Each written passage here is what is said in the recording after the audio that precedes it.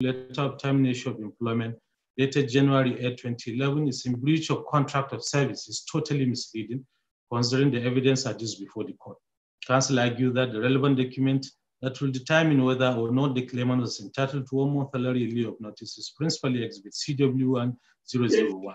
Counsel reproduced the relevant portion of the period of notice as contained in Exhibit CW1001 and argued that from the terms of contract of employment contained in Exhibit CW1001, the germane question may quickly call for answers as follows. Is the claimant still on probation? One is terminated. There any evidence before the claimant's employment was confirmed before the termination, thereby 1 month salary in lieu of notice. Counsel submitted that it is third principle of law of evidence that he who asserts must prove. He cited the case of Owena Mass Transportation Company Limited against Okonobo. Counsel argues that the claimant deposed in paragraph 9 of claimant's statement on oath filed on 20th day of November 2019 that his employment was confirmed after 3 months, but this was vehemently denied by the defendant in paragraph 7 of defendant's statement on oath filed on the 23rd day of October 2019, who dedicated and put the claimant the strictest proof of sin, but the claimant, both in his reply pleadings and oral evidence in court, could not prove that his employment was confirmed. Contended that no further to bond the claimant's affirmation that his employment was confirmed during cross-examination. CW1 was asked if he was just anything before this court to show that his employment was confirmed. He answered yes, no document to that effect. Counsel argued that by this piece of evidence, the claimant has willfully failed to prove that his employment with that defendant was confirmed, in line with the letter of employment, to be entitled to 1 month salary in lieu of notice. He said the law is right that terms of an agreement are determined by parties and not by court. Counsel submitted that without addition or subtraction to the terms of Exhibit CW1001, the claimant can only be entitled to 1 month salary in lieu of notice upon confirmation of his employment. And since there is no evidence of confirmation of the employment, no breach was occasioned by the issuance of Exhibit CW1002 and has urged this honorable court to hold. The counsel further contended that the claimant was served with Exhibit DW1001 with the annexure Exhibit DW001A, end of service statement on the 15th day of February 2011, as stated in Exhibit CW1002. Considering reliefs 1, 2, and 3 of the claimant's claim, the claimant also anticipated Exhibit DW001A by virtue of paragraph 2 in Exhibit CW1002. Said this is because 15th day of February 2011 was copiously referred to in Exhibit CW1002 to determine the claimant's faith whether he was entitled to terminal benefits. Accordingly, Exhibit DW1001 and DW1001A were issued and served on the claimant on the 15th day of February 2011. Unfortunately, the claimant was indebted to the employer, hence no entitlement. Therefore, the claimant's denial of receipt of Exhibit DW1001 and DW1001A is not tenable law. Counsel submitted that a very germane question is, what is the basis of the claimant's claim of payment of damages from 15th February 2011? This further is effectively answered in paragraph 2 of Exhibit CW1002, which provides your terminal entitlements are indebtedness pro to the bank will be communicated to you on or before February 2011. Counsel argued that Exhibit DW1001 and DW1001A are means employed by the third defendant to communicate to the claimant to determine his terminal entitlements or indebtedness as anticipated by the claimant upon the receipt of Exhibit CW1002. Said the contents of Exhibit CW1002 are clear and unambiguous. The claimant was to be communicated his faith and not payment of entitlement on 15th day of February 2011. Counsel submitted that courts are enjoined to give literary meaning to words contained in document when same were unambiguous. He cited the case of ITF Governing Council against Lower Niger River Basin and Rural Development Authority in Loring, and urged this Honorable Court to interpret the contents of Exhibit PW1001. Counsel submitted that the claimant has failed to establish any breach of contract of employment between the claimant and third defendant, formerly the second defendant, against any of the defendants, and urged this Honorable Court to hold and resolve issue 1 in favor of the defendants against the claimant. On the second issue, whether the claimant has placed a sufficient evidence to be entitled to relief sought in this case against the defendants jointly and severally, Counsel adopted all submission in C1 and further submitted that the claimant has not placed sufficient evidence to be entitled to the relief's claim, as it is a tried principle of law that a party who seeks for declaration that the termination of his employment was wrongful must establish in court the conditions of service and non-compliance with the terms of conditions of service with the terms of conditions of employment. He placed reliance in the cases of Oregon and others, again, Nigeria, liquefied natural gas and another, and also University of Calabar against SL. Counsel submitted that a critical look at claimant's evidence shows that the conditions of service contract between the claimant and third defendant is to the effect that the claimant was only entitled to 1 month's salary in lieu of notice upon confirmation of his employment. Therefore, the cardinal requirement, the claimant's pleading that his employment was confirmed, ought to have been supported by adducing credible evidence. And failure on the part of the claimant is fatal to his case. Cited the case of Akimbadi and another against Babatunde and others. Learned Counsel reproduced the 3 declaratory reliefs sought by the claimant from this Honorable Court and argued that the claimant is in one breath a reliefs 1 and 2.6 benefit from letter of termination of employment dated 8 February 2011, but in another breath, a relief 4 seek to nullify letter of termination of employment dated 8 February 2011. Counsel argued that a party cannot be allowed to approbate and reprobate at the same time on the same issue, and a party is only prescribed from benefiting from a void or nullified act. Cited the case of Dr. Atiku Adorompi and others against Alaja Shobala J. Eleran. Counsel argued that the claimant in paragraph 19 of his witness statement on oath that he suffered financial hardship and embarrassment as a result of the refusal of the defendant to pay him 1 month's salary in lieu of notice since February 15, 2011. The question is, was there any promise or agreement between the defendants and the claimant where the claimant was to be paid 1 month's salary in lieu of notice on the 15th day of February 2011? Obviously, no such agreement was pleaded and adduced in evidence.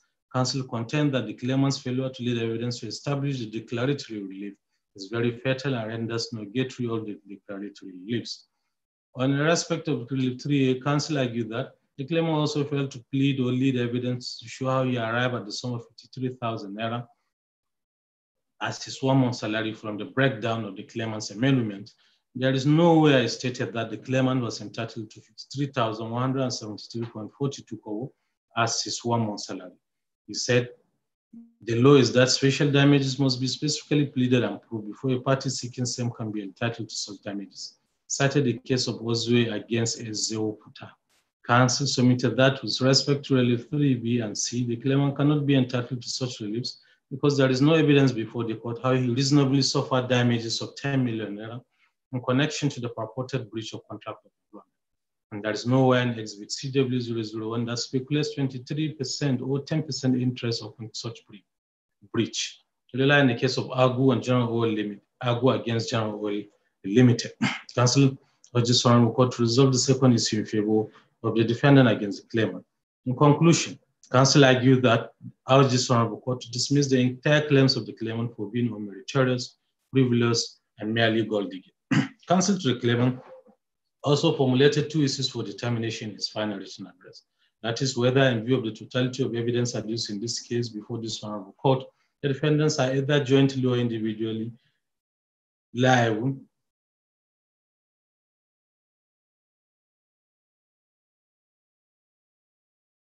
in breach of the contract of employment between the claimant and the third defendant, formerly the second defendant. And secondly, whether the claimant has placed sufficient evidence to be entitled to relief sought in this case against the defendant jointly and severally. Counsel submitted that the 2 issues above can be collapsed into one, which is whether the claimant is entitled to his claims in this suit. In arguing the issue for determination, counsel argued that the defendants in their written final written address submitted that the contract of employment was between the second defendant, which according to them metamorphosed into the third defendant, and the claimant. The argument of the defendant that the first defendant is not privy to the contract and therefore cannot be bound by it is misconceived. Learned counsel argued that a careful study of the letter of employment, that is Exhibit CW001A, the contract of employment, that is Exhibit CW001B, and the letter of termination of employment, Exhibit CW002, shows the fingerprints of the second defendant all over the place. Learned counsel highlighted all the areas where the first defendant's name was mentioned in the above-mentioned exhibits and contended that it is clear that the first defendant is the actual employer of the claimant. After specifically mentioning the first defendant, Fidelity Bank PLC, in paragraph 3 of the letter of employment, under Exhibit CW001B, it was stated under the headings, remuneration and period of notice, respectively, that the bank will pay salary. It is a common knowledge of which this honorable court can take judicial notice, pursuant to Section 122 IM of Evidence Act 2011, the salary is usually paid to the employee by the employer. Counsel contend that the only inference that can be drawn from the foregoing is that what transpired between the parties in this suit was an agency relationship. The first defendant is the actual employer who engaged the second and third defendant as his agent to recruit the claimant for employment. Counsel referred this court to Exhibit CW001A, CW001B, CW002, and Exhibit DW001. And the evidence of DW1 on the 3rd day of December 2020, when he had admitted during cross-examination that the first defendant related with the claimant based on Exhibit CW001B, which is a contract of employment. Counsel submitted that the immutable principle of law, as it relates to agency, is that he who acts through an agent equally acts by himself. He cited the case of Esang against Aero Plastic Limited and another. Therefore, the contention by the defendants that the first defendant is not privy to the contract of employment is unsustainable from the contents of Exhibit CW001A, CW001B, CW002, and DW001. It is clear that the first defendant was the actual employer paying salary to the claimant, and it will be unfair and unjust for the first defendant to deny liability for failing to pay the claimant's his 1 month salary in lieu of notice. Counsel urged this honorable court to hold that the defendants are jointly and severally liable to the claimant for failing, neglecting to pay him 1 month salary in lieu of notice upon termination of his contract of employment. And he relied on the case of Mr. Morrison, Oupele, against Integrated Service Limited and another. In response to the submission contained in the defendant's final written address in pages 7, 8, and 9, and 10, where the defendant's counsel contended that the claimant's employment was not confirmed and that Exhibit CW002 did not breach the terms of contract of employment is false. Counsel submitted that at paragraph 9 of his amended statement of facts establishing the course of action and paragraph 9 of witness statement of oath, both filed on 11 December 2019. The claimant pleaded and gave unchallenged evidence that his employment was later confirmed, and paragraph 7 of the defendant's statement of oath filed on the 23rd day of October 2020 does not in any way controvert the evidence of the claimant that his employment was later confirmed by the defendant. That is his tried law that general traverse is not an effective way of denying any allegation of fact contained in pleadings. There must be specific denial of the material fact alleged. Counsel submitted that the claimant during cross-examination on the 11th day of March 2020 stated that his employment was confirmed, though there is no document showing that he was confirmed. However, with the leave of the court, he went ahead to explain how his employment was later confirmed. However, with leave of court, he went ahead to explain how his employment was confirmed by the first defendant.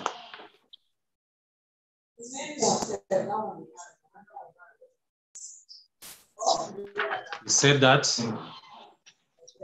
he was sent for training induction in Lagos, and that it was after the training that his employment was confirmed. And this piece of evidence was never challenged by the defendants. Learned counsel urged this one to hold that the employment was confirmed.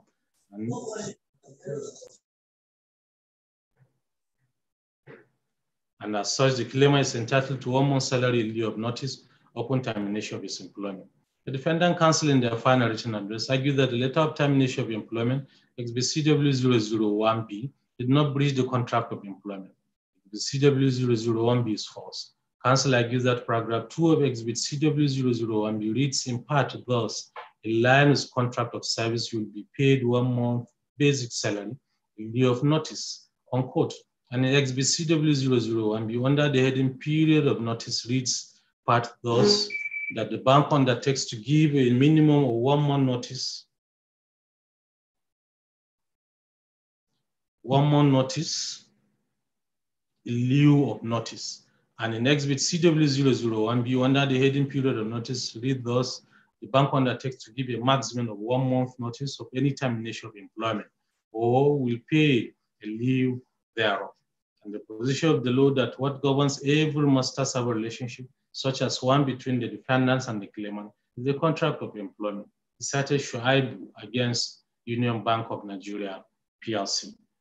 Defendants counsel argues that in his final written address at page 10 and 11, that the claimant was not entitled to 1 month's salary because Exhibit DW001 and DW001A shows that the claimant was indebted to the employer, but throughout their pleading and evidence, the claimant has maintained that he was never served with Exhibits DW001 and DW001A during cross-examination on the 3rd day of December 2020.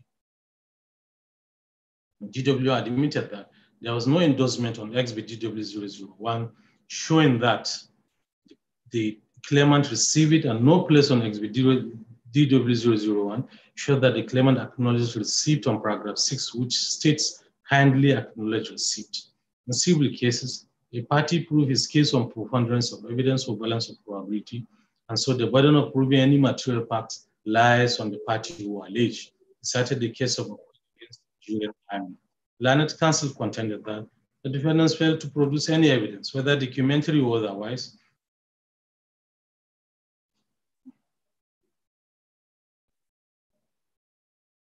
to say that the documents were served on the claimant.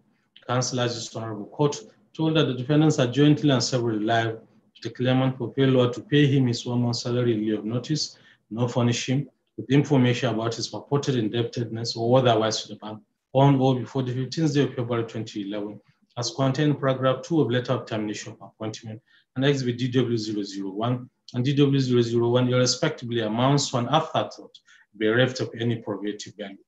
Defendant counsel arguing in the C2 contended that the claimant is not entitled to his claim because the claimant did not plead sufficient evidence before the honorable court and cited Organ and others against nullified natural gas and another among others.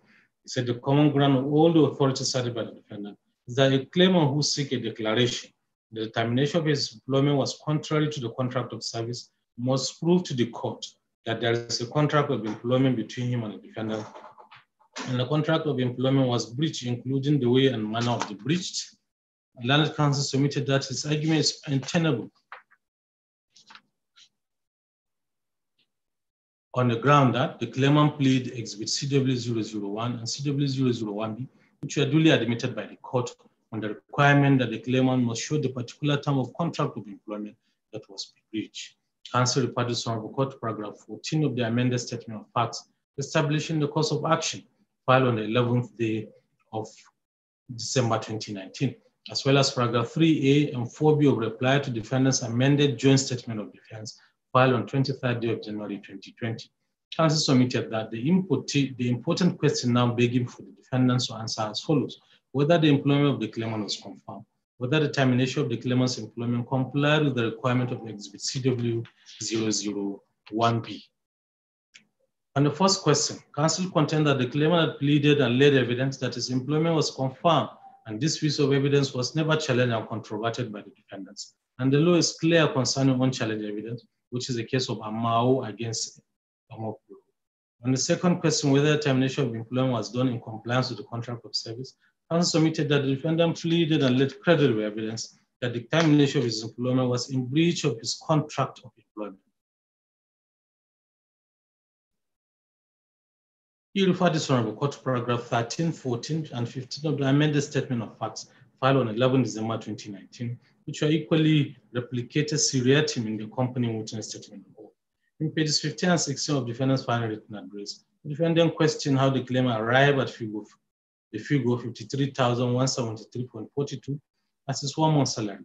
In reply, counsel contended that in the contract of employment under the heading remuneration, it was stated in the earlier clause, salary will be paid at the rate of 638 naira 81 kobo per annum. We have 12 months in the year, and determine the claimant 1 month salary divides 638.081 by 12, and one will get 53,173.42. We also referred this court to the salary breakdown in Exhibit CW001. Pendant counsel also in pages 13 and 14 have argued relief 1 and 2 and 4.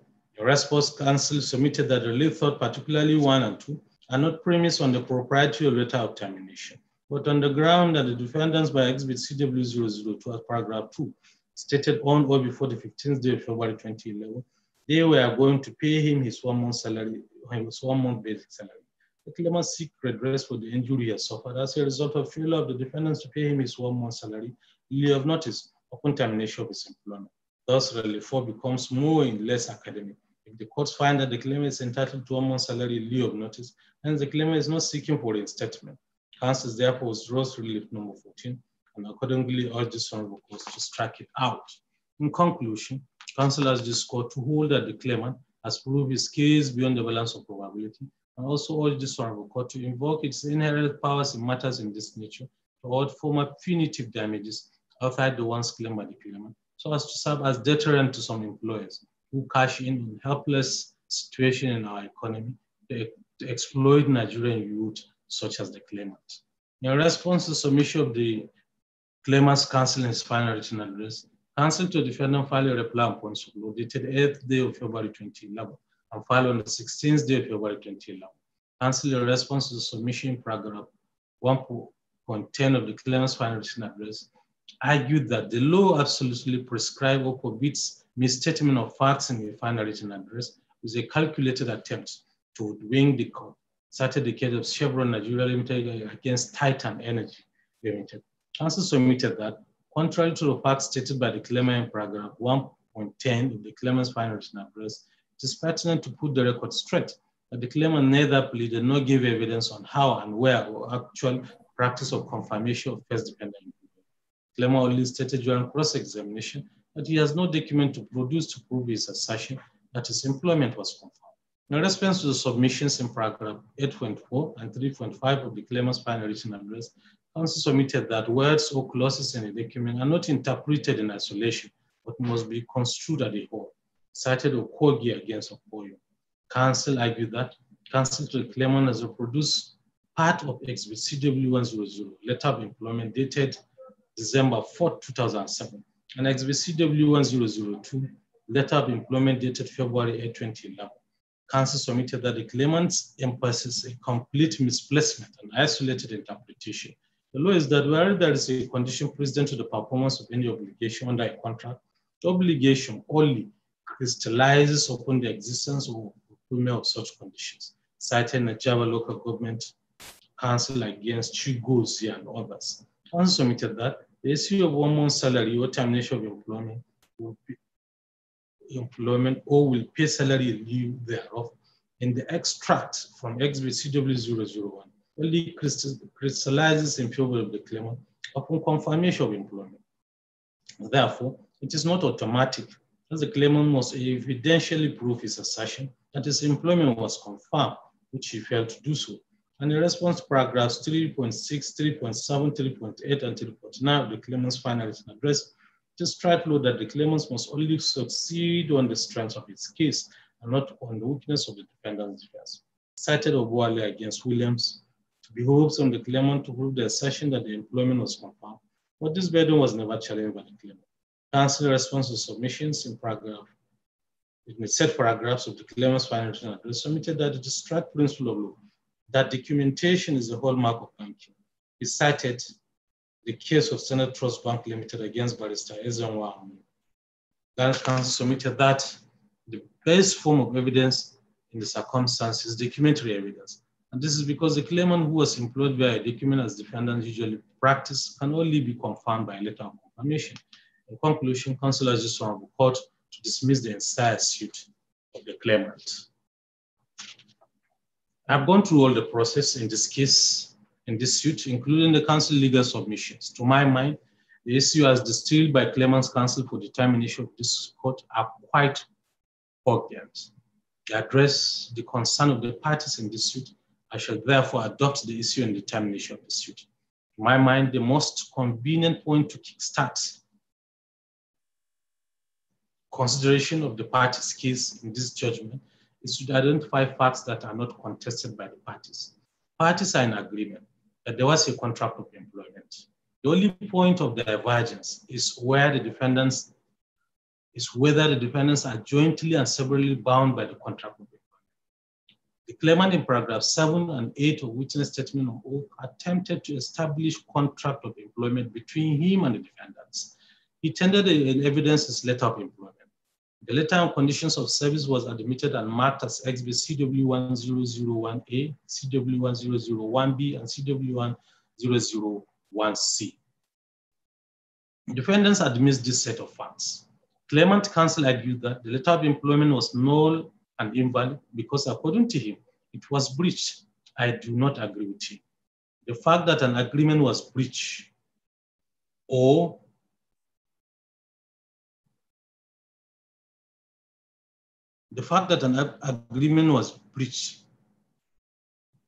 does not render it invalid. Defendant considered there was a valid contract of employment. I agree with them. The only quarrel of the defendant with issue of contract of employment is that the first defendant is and should not be joined or made a party to it. This is a long principle of law or adjectival law that facts admitted need no further proof. Section 75 of the Evidence Act and the cases of Araban B against ABI Limited and Opaki against Ogbongo.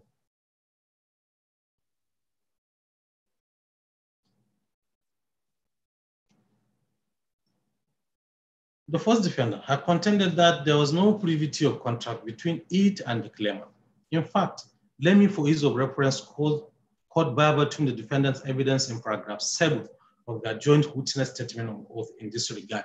And I quote, that the defendants deny paragraph 7, 8, 9, and 10 of statement of facts to the extent that the claimant was employed by the Fidelity Union Securities Limited, second defendant, now known as Fidelity Security Limited, third defendant, and seconded to the first defendant as a note counter.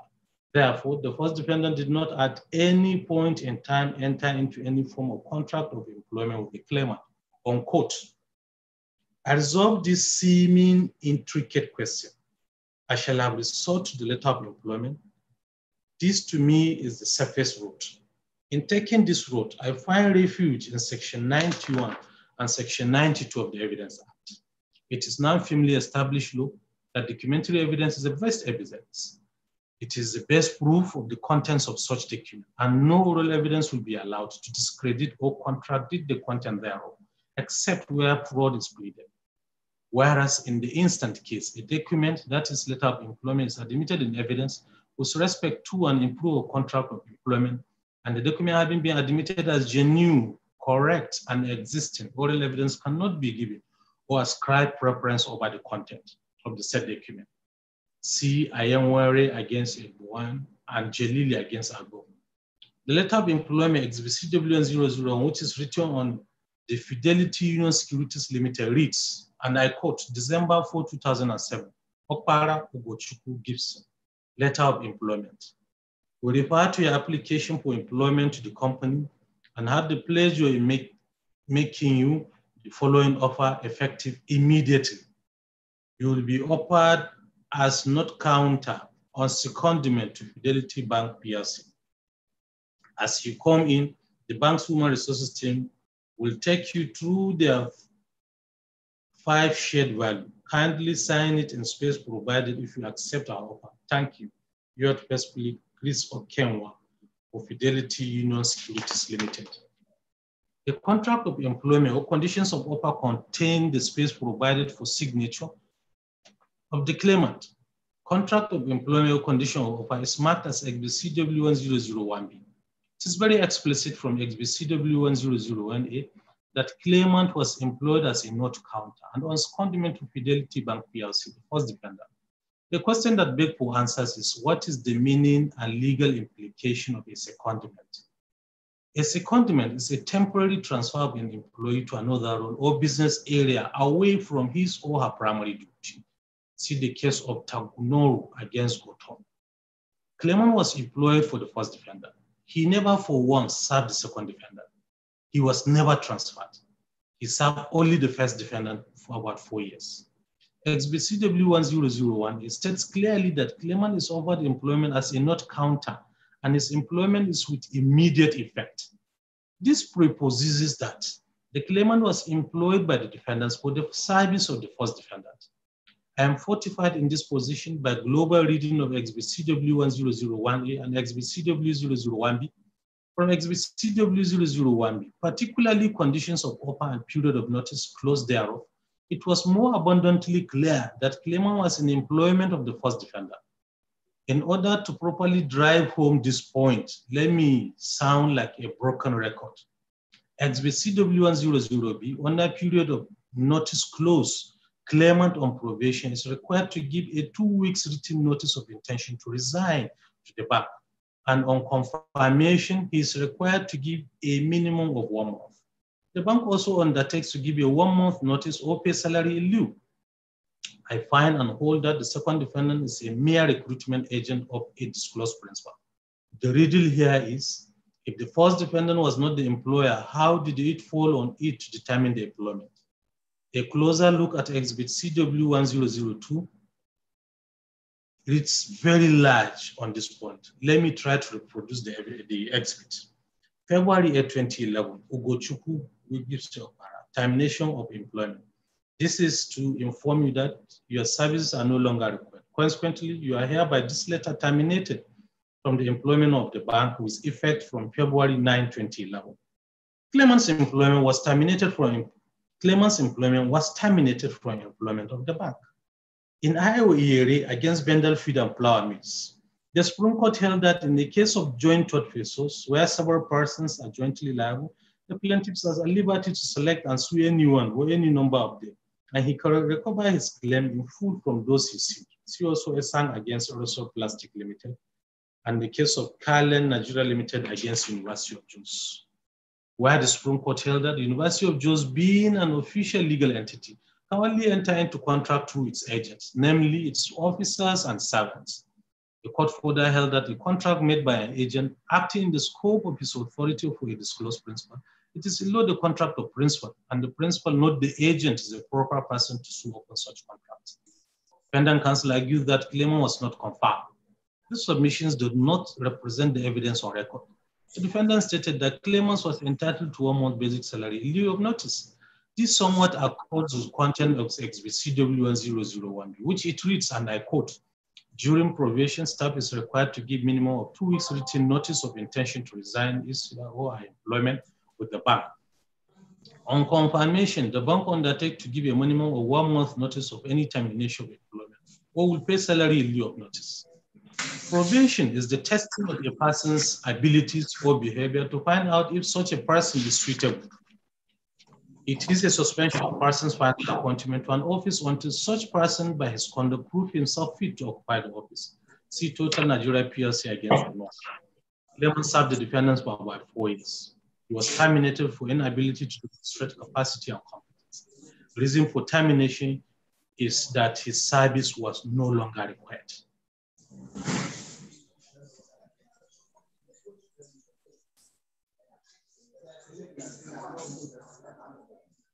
With all what I have said above, I find and hold that claimant was an employee of the defendants and that his employment was by conduct of the defendant deemed confirmed. B.A. Moronpola against Kwara State College of Education and Dr. Mukbam and Rose E. Obura and others.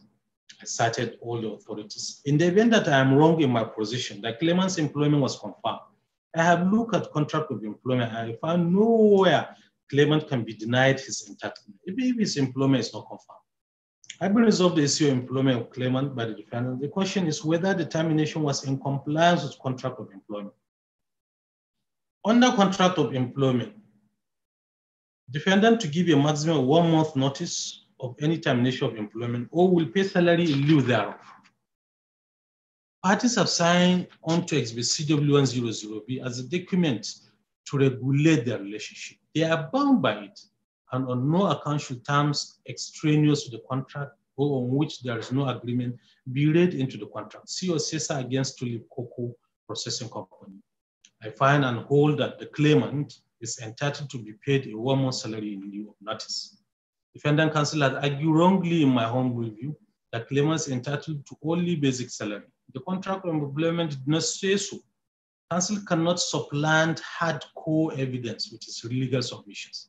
Contract of employment stated that he is entitled to salary. It did not say basic salary. And counsel should not introduce extraneous words into the contract of employment. The enumeration clause therefore in the letter of employment reads, and I quote, salary will be paid at the rate of 638 naira 081.00 gross per annum. Salary will be paid in arrears on the 23rd of each month. Defendant did not controvert the salary breakdown in CW1001C. They rather contended that claimant was entitled to basic salary. As such, the fact therein are deemed proved. Defendant, however, that claimant was indebted to the first defendant in the sum of 7,586.63, and that having set up their monthly 4,130 monthly basic salary, claimant had not left to them. They rely on Exhibit DW001. DW001A, the claimant, rightly in my home review, challenged the defendant to produce proof of delivery of Exhibit DW001, DW001A to the claimant. Defendants were unable to produce any of such proof because there is none. I'm unable to believe the narrative of the defendants in this regard. I find them to be unbelievable, incredible, and an afterthought, filling a yearning gap in their case. Therefore, I find and hold that the claimant is entitled to a 1 month salary in lieu of notice, and I so hold. Claimant praised the court for award of general damages. It is struck law that in matters of contract employment, where an employee prove an infraction of the terms of employment, the employee will be entitled to damages. This will be what will do to the employer for a period of notice. See Shell Petroleum Company Limited against Olaruwaju. I have earlier in this judgment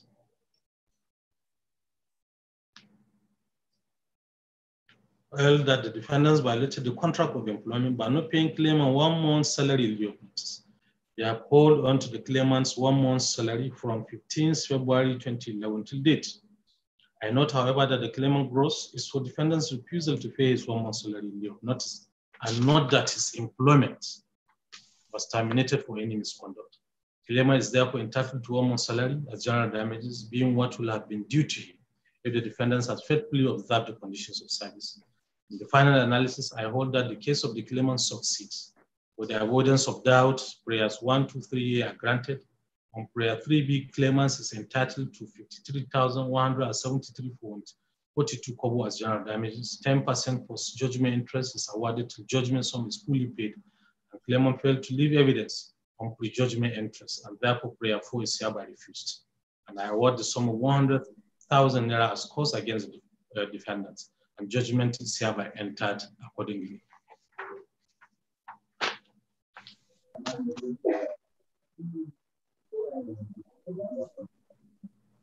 As the court pleases. The court pleases. Yes.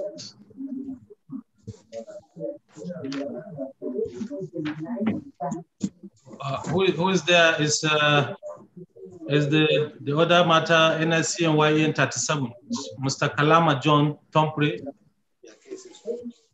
Are the parties there? The claimants are not around now, but they are represented by me, I.S. Damabide, my lord. Okay, Stanley Damabide. Yes, my lord. You are for who? I am for the claimants, my lord. Mr. Stanley Damabide.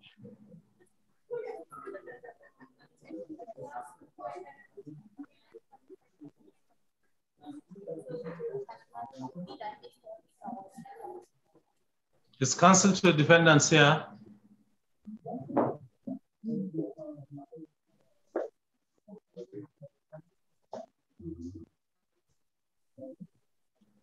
Yes. There's nothing to indicate the presence of the defendant's counsel. I can't seem to see any link here, my lord, that indicates otherwise. Counsel to the defendant is not here.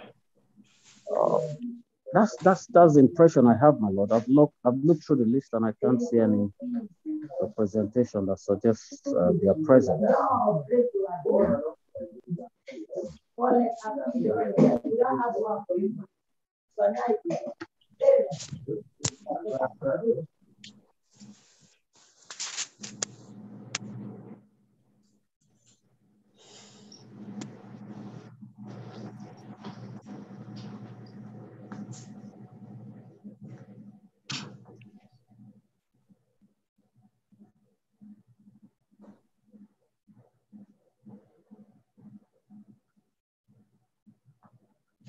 Yes, this is a judgment of the court.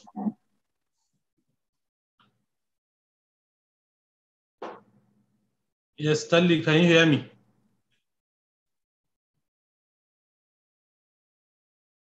I can hear you loud and clear, my lord. Okay. Thank you, my lord. The claimant, by an originating summons dated and filed on the 2nd day of August 2019, claims for the determination of the following questions: whether by virtue of Section 2(1) and Section 5(6) of the Trade Unions Act, Article 14, Laws of the Federation of Nigeria 2004, the first set of defendants and persons they represent and lead can operate or run a parallel trade union in any unregistered trade union name, including the academic staff of secondary school ASUS, whether by virtue of Section 4 and 6 of the Police Act, Cap P19, Laws of the Federation of Nigeria 2004, the second defendant has an obligation in law to prosecute any person or persons, including the first set of defendants, who acts in breach of Section 2 of the Trade Union Act and punishable under Section 50 of the same Act. In answers to the foregoing, if answers to the foregoing are in the negative, question 1, and in the positive, question 2, the claimants claim as follows: a declaration to the effect that the first set of defendants and persons they represent and lead cannot operate or run a parallel trade union for teachers in Bayelsa State in any unregistered trade union name, including the name Academic Staff Union of Secondary Schools, ASUS. An order perpetual injunction restraining the first set of defendants or their assigned associates and privies from operating or running a parallel trade union for teachers in any registered trade union name, including the name Academic Staff Union of Secondary Schools, ASUS.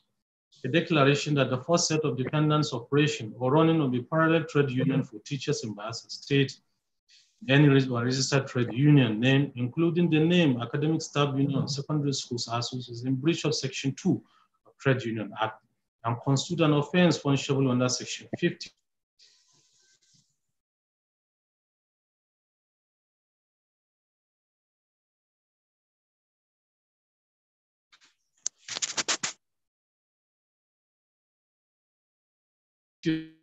By the second claimant. Attached to the affidavit are 5 annexures marked as exhibits A to E and a written address. In response to the originating summons, the first set of defendants filed a memorandum of conditional appearance dated 6th day of November 2019 and filed on the 17th day of November 2019. The first set of defendants also filed a 25 paragraphs counter affidavit dated the 2nd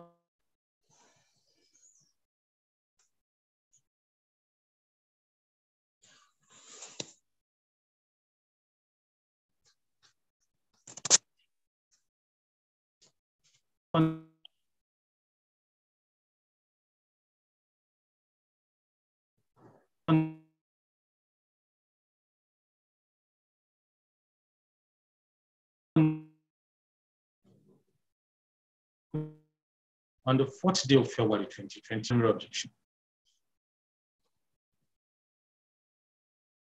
February 2020. The first set of defendants filed a notice of preliminary objection dated 9th day of July 2020 and filed on the 14th day of July 2020.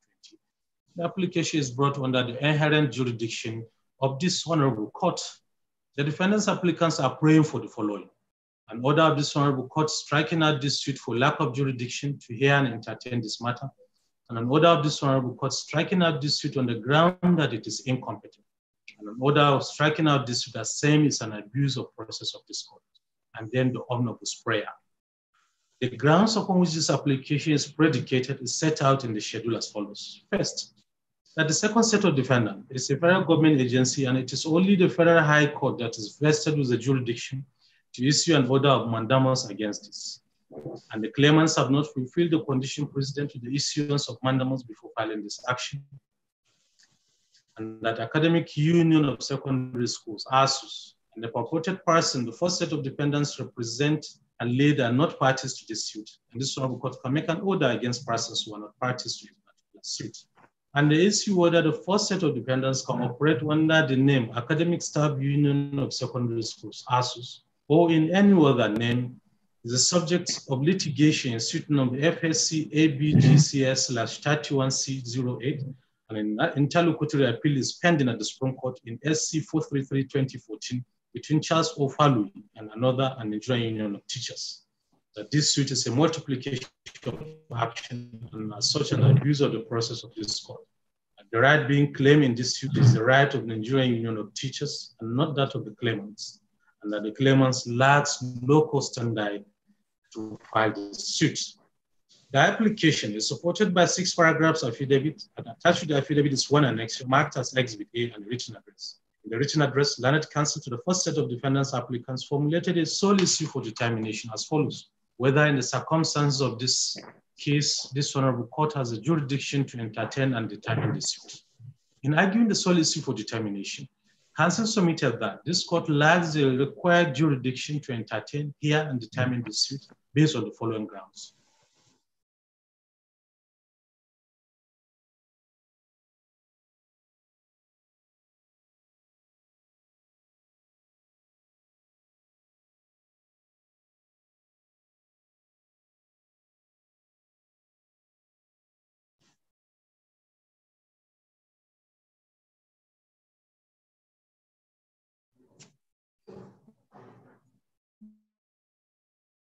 The applicant must show that he has made application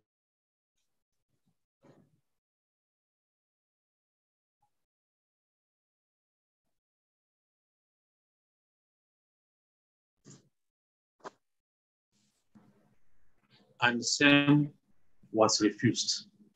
And thirdly, the learned counsel further submitted that the Academic Staff Union of Secondary Schools, ASUS, and the person the first defendant represent and lead alleged by the claimants are not parties to this suit. It is a trite law that a court cannot make an order against a person who is not before the court, as a court lacks jurisdiction to do so. And fourthly, learned counsel submitted that the claimants, not being a trade union, lack the locus to file the suit on the ground that the relief thought in this suit is for the benefit of the Nigerian Union of Teachers, who is not a party to this suit. The claimants in paragraph 1 of their supporting affidavit stated that Nigerian Union of Teachers they are fronting for is a registered trade union. In other words, the Nigerian Union of Teachers can sue and be sued in its registered name and not through surrogates like the claimants. The claimants, therefore, have no personal interest in the subject matter in this suit, and they cited several cases: Shipkau against Aegis and Zamfara State, and the case of Yusufu against Governor of Edo State. In conclusion, counsel urged this court to strike out the suit. And the claimants, in response to the first set of defendants' preliminary objection, the claimants filed a 6-paragraph counter affidavit, dated and filed on the 28th of July 2020, and a written address.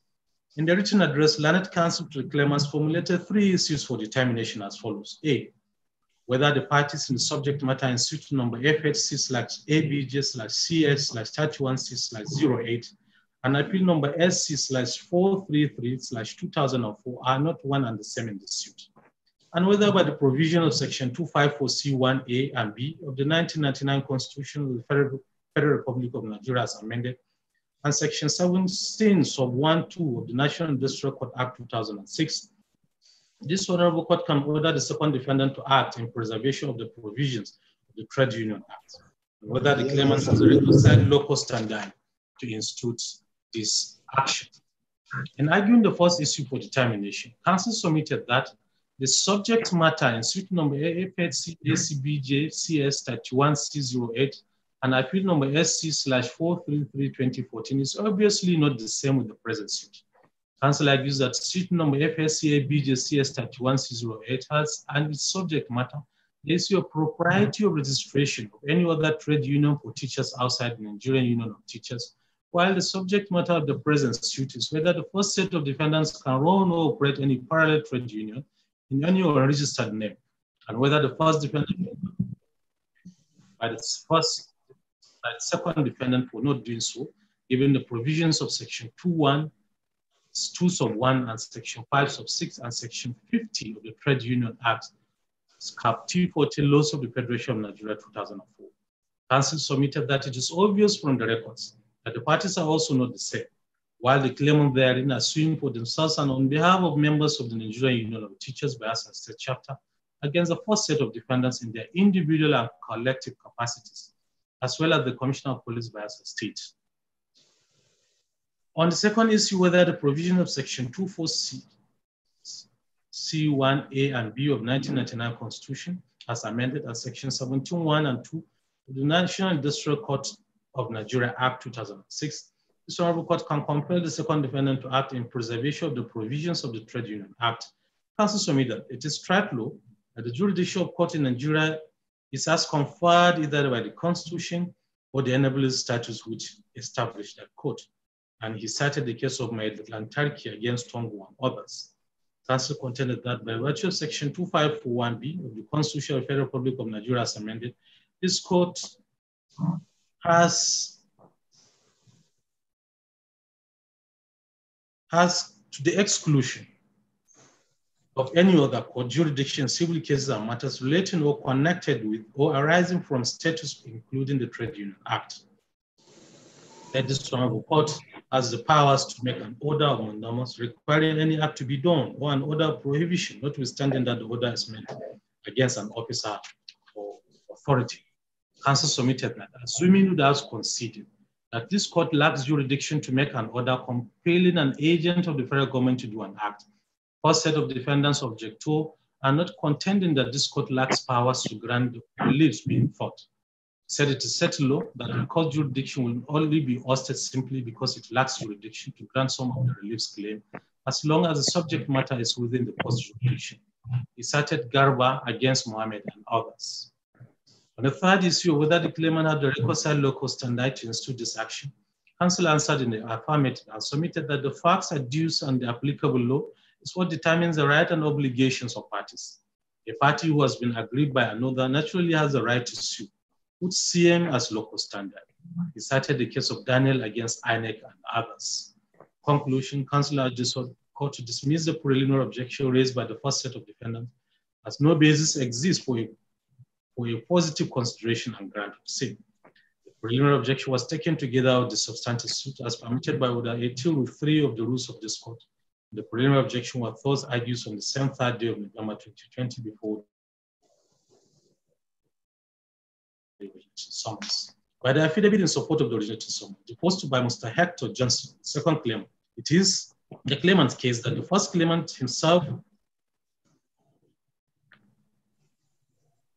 as the chairman and secretary, respectively, of the Bayelsa State Chapter of the Nigerian Union of Teachers, while the second defendant is the officer in charge of Bayelsa State Command, the Nigerian Police Force. The first set of defendants are members of the Executive Council of an unregistered trade union that was named the Academic Staff Union of Secondary School, ASUS. The second claimant states that the claimants are members of the Nigerian Union of Teachers, NUT, a registered trade union that protect and promote the interests of all teachers across all levels of education strata in Nigeria. Bayelsa State inclusive, and has so been since 1982. Said in 2017, the first set of defendants, the first and second defendants in the first set of defendants, and 10 others, as claimant instituted suit number NICNYEN 1M 2017, where the claim for an order of perpetual injunction restrained the claimant and the Nigerian Union of Teachers as respondent from infringing on their right to assemble or associate under the name of ASUS. However, the action was struck out, ASUS not being a registered trade union. But the first set of defendants continued to operate under the name and parading themselves as trade union and harassing members of the Nigerian Union of Teachers. This action caused him to write a letter to the Ministry of Labor seeking for clarification on the status of the Academic Staff Union of Secondary Schools, ASUS. And in reply, the State Controller of Bayelsa State Office of Federal Ministry of Labor wrote to them a letter informing them that the Academic Staff Union of Secondary School is not a registered trade union, and as such cannot operate as one. The second claimant stated that the peace and stability of the trade union community, as well as the well-being of its members, are being threatened by the stated action of the defendants, who have been acting and writing letters to some Bayelsa State government officials as a parallel trade union. Hence, they instituted this action. It is the case of the defendants that the first set of defendants, in response to the originating summons, filed a 25 paragraphs counter affidavit dated 2nd day of January 2020. And attached to the counter affidavit are 5 annexures marked as Exhibit A to E respectively.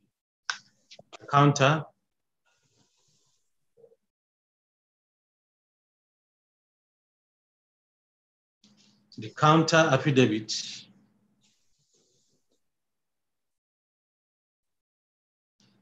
deposed to by one comrade Ohis Quincy Owezri, the fourth defendant in this suit.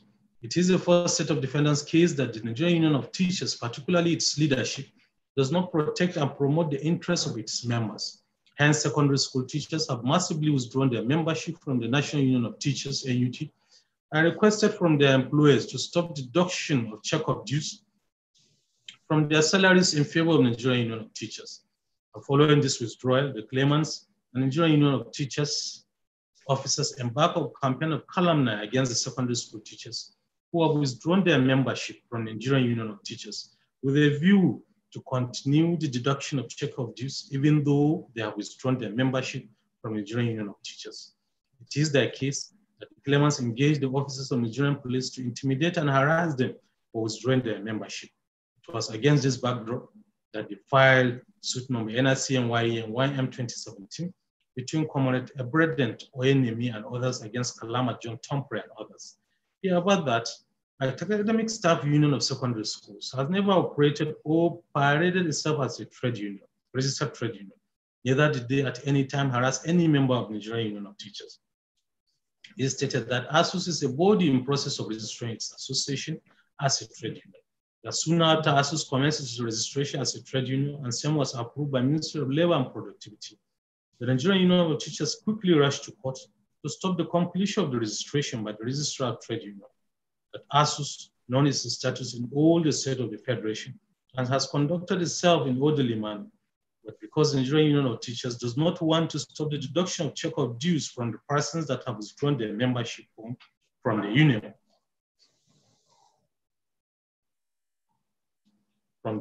it always attacked ASUS for its failure to care for its members, which led to many teachers opted out from the union. That both Nigerian Union of Teachers and ASUS are presently in court, both at Federal High Court Abuja and Supreme Court of Nigeria over the issue bordering on registration of ASUS. Even the Federal Ministry of Labor and its seat in the party, and the file at National Industrial Court of Nigeria, Enugu Judicial Division, by Nigerian Union of Teachers, which is similar to the suit. The Federal Ministry of Labor and Productivity is a party, and their counsel filed a counter affidavit, which is germane to this case. The case of the second defendants to the originating summons is that second defendant filed an 11 paragraphs counter affidavit dated and filed on the 6th day of February 2020, and attached is a written address. The counter affidavit deposed by one Sergeant Wange Darlington, an administration officer, the Legal or Prosecution Unit, State CID of the Nigerian Police Bayelsa State Command, Yenagoa. The second defendant's case that the second defendant has no interest whatsoever in the subject matter of this suit, and therefore ought not to have been joined in this suit as a defendant. That no paragraph of the supporting affidavit, as well as the relief thought in this suit, made reference to the second defendant except relief D, which is not grantable. The second defendant can only prosecute suspects on the outcome of its investigation by the second defendant, if any. It stated that the Nigerian Police Bayelsa State Command under the second defendant perform its duties in accordance with laid down rules and law, and not liable on any of the claimants' claim in terms demonstrated in the originating summons. In their written address, in support of the originating summons, the claimants formulated 2 issues for determination, which I reproduce here. And in arguing the first issue,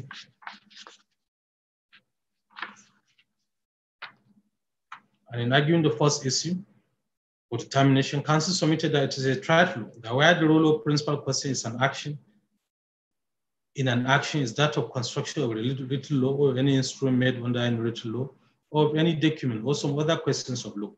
Originating somewhere is an appropriate mode for commencement of such action. Such is the case of Idigbe against Nwanu and others. Counsel further submitted that the Trade Union Act make provisions with respect to the information, registration, and organization of trade union. They refer to the preamble to the Trade Unions Act. Counsel contended that the Nigerian Union of Teachers, which the claimant belonged to, and the leaders of the Bayelsa State chapter, is registered pursuant to the provisions of the Trade Union Act to represent the interests of teachers, excluding those in the universities. Counsel argued that the first set of defendants operating under the registered names, including the Academic Staff Union of Secondary School, ASUS, an organization not registered pursuant to the Trade Union Act, have been parading themselves as a trade union and have been coercing members of the Nigerian Union of Teachers, claiming they are the recognized body authorized to represent the interests of secondary school teachers. This is highly prohibited by Section 2 of the Trade Union Act.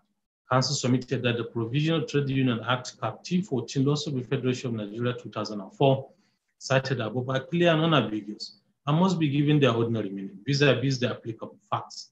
He cited the case of Ardo against Inyako.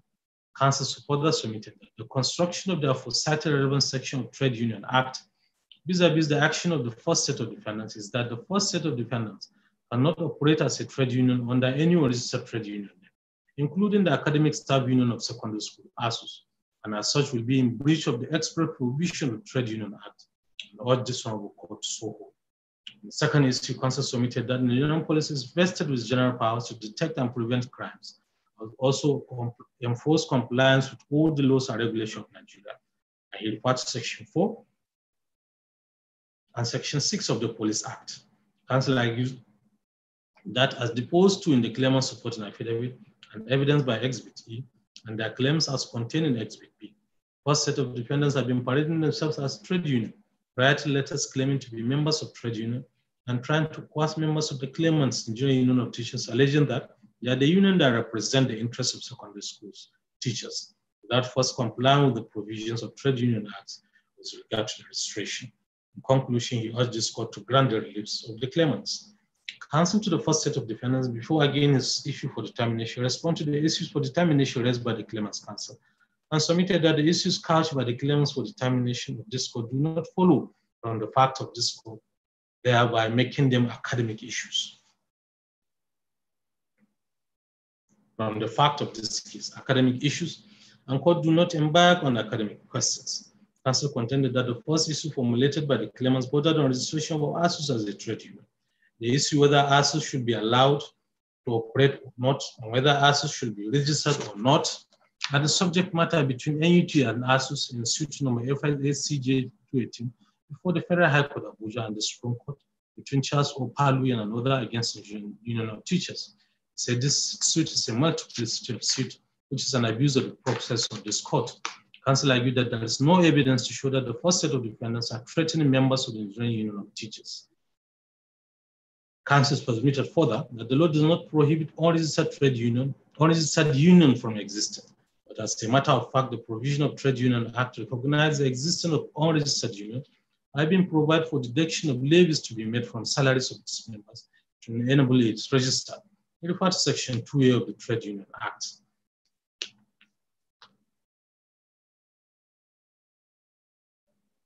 Counsel further argued that it is clear that the issue of controversy, the deduction of take-up dues from the salary of secondary school teachers who are withdrawn their membership from the claimants are not whether ASUS registered, whether ASUS can operate or not, as none of these issues arose with the illegal deduction of take-up dues by the claimants from non-members.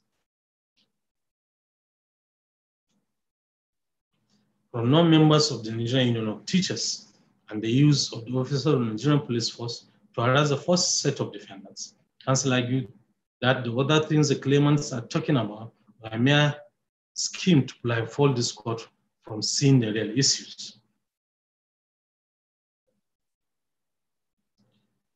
Direct Counsel further submitted that membership of trade union in Nigeria is voluntary, and no trade union, including the Nigerian Union of Teachers, is allowed to victimize those who have contracted out from the union. We realize Section 12(4) of the Trade Union Act and Section 40 of the Constitution of the Federal Republic of Nigeria. In arguing issue for determination, counsel submitted by virtue of Section 40 of the Constitution of the Federal Republic of Nigeria, Trade Union Act, and Section 5(3) Labor Act. The first set of defendants have better and unhindered right to contract out of the Nigerian Union of Teachers who stated stoppage of take-off from their salaries in favor of the Nigerian Union of Teachers. The Senate Council defended that the right to form or join any association, political party, or trade union is exclusively that of the individual citizen, and not for the claimant to use the money they illegally deducted from the first set of defendants, force them to join as members under the conclusion. Council urged this court to dismiss this case as substantial, for some being vague, frivolous, and vexatious. In response to the first set of defendant counter affidavit, the claimants filed a 7-paragraph reply affidavit dated and filed on the 4th day of February 2020. Attached to the reply affidavit is a written address. In the written address, counsel argued that the submission of the first set of defendants that the claimant case is mere academic exercise that is not supported by facts does not hold water, because it is the examination of the relief thoughts, the grounds upon which they are thought, and the facts rely upon that will determine the true state of the case, and not the submission of counsel to the defendant. He cited the case of C Truck Limited against Aboro. Others stated that the claimant process are not the defendant's argument that is looked at to determine the presence of cause of action, which arises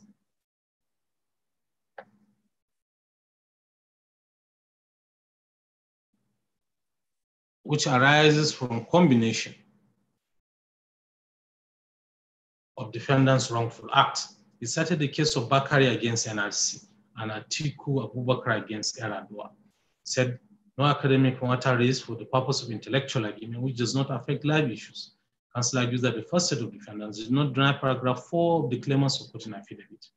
In response to the first set of defendants' submission that Section 2(11) of the Trade Union Act recognized the existence of an unregistered trade union, counsel submitted that the provision thereof only allows for taking of steps to register and to collect dues for registration purposes. Conclusion, counsel urged this honorable court to grant the claimant's relief. In response to the originating motions filed by the claimant, second set of defendants filed an 11-paragraph counter affidavit dated and filed on 6th day of February 2020. Attached to the counter affidavit is a written address, and they formulated 2 issues for determination: whether the originating summons as well as supporting affidavit in this suit discloses any reasonable cause of action against the second defendant, and whether the second defendant can validly institute criminal proceeding against any of the first set of defendants or any persons without a valid complaint and or investigation. In arguing the first issue for determination, counsel answered in negative and submitted that it is threat law that in determination whether a cause of action is disclosed against any of the defendants, the court should only consider the writ of summons and the statement of claim. Relied of 7 of Bottling Company against Abiola and Sons, that in the instant case, as commenced by the originating summon, what the court will consider whether there is reasonable action, cause of action against second defendant is a supporting affidavit. I relied on whether 13 Rule 15 and whether 13 Rule 6 of 2 of the rules of this court. In conclusion, after making so many submissions, counsel urged this court to dismiss the suit in its entirety for lacking merit, being frivolous, and abuse of court process with substantial cost of 500,000 naira awarded against the claimants and in favor of the second defendant.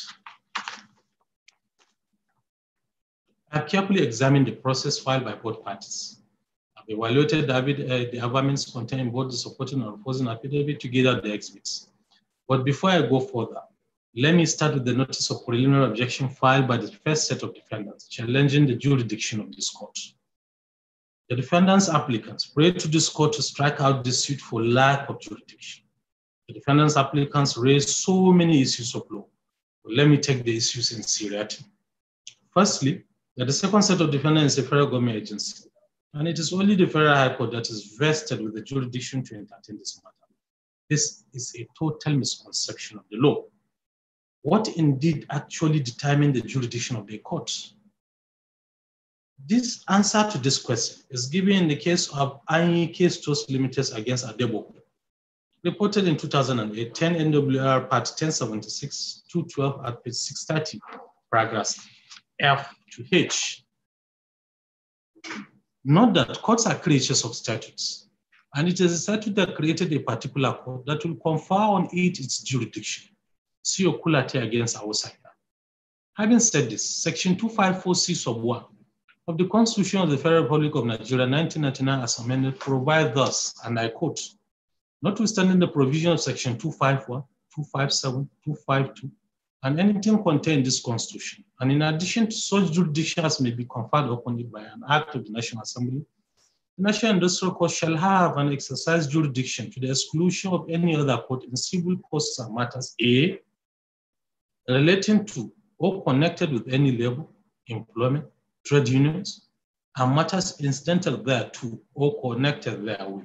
B, related to or connected with or arising from Factories Act, Trade Dispute Act, Trade Unions Act, Labor Act, or any other enactment replacing the acts or laws, unquote.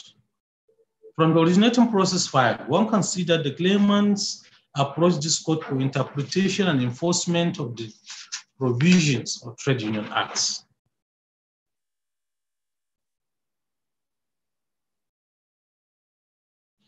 Provisions of the Trade Union Act.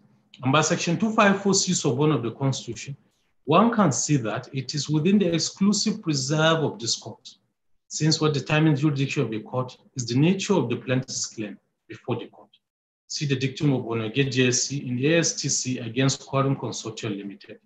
Therefore, not minding the parties in this matter, this court is the best evidence to adjudicate on this matter. And therefore, this court has every jurisdiction to entertain this matter, and I so hold.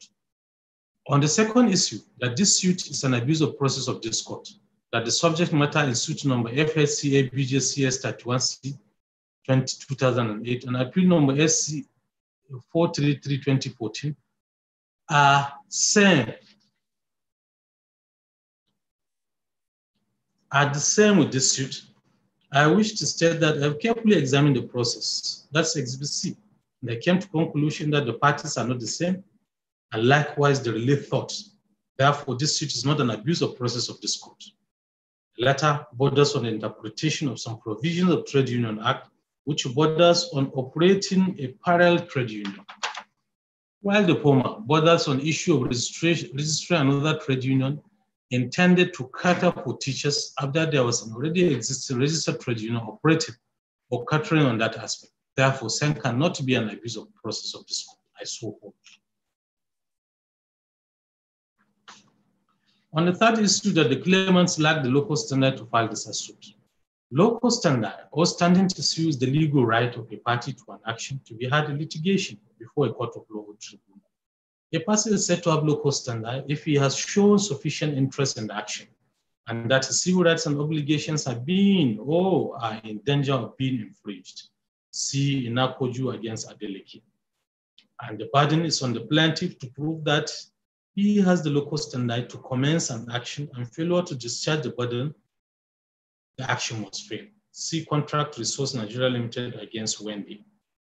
Having said all this, the first and second claimants instituted this action for themselves and on behalf of members of the Nigerian Union of Teachers Bayelsa State Chapter.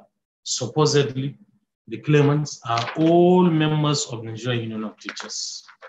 While I agree with the claimants as members of NUT,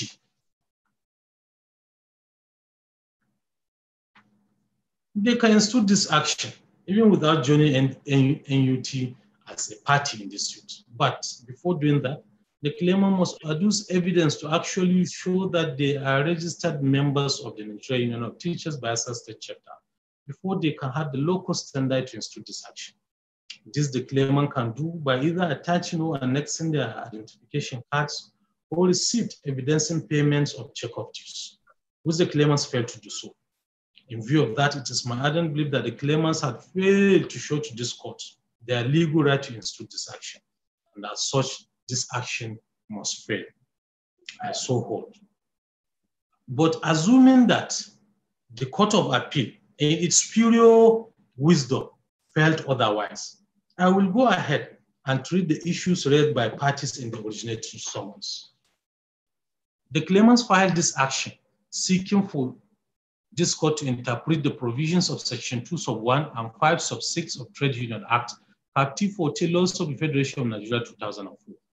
The claimants are contending that the first set of defendants cannot operate or run a parallel unregistered trade union, including the Academic Staff Union of Secondary Schools, ASUS.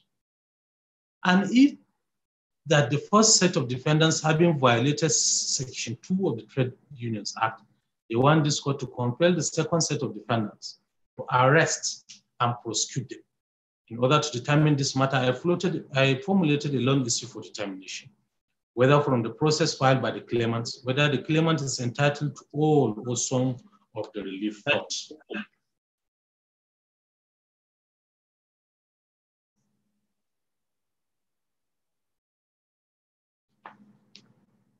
There is no any doubt about it, that by the combined provision of Section 2 sub 1 and Section 5 sub 6 of Trade Union Act, before any trade union can act and operate as one, same must be registered and a certificate of registration must be issued.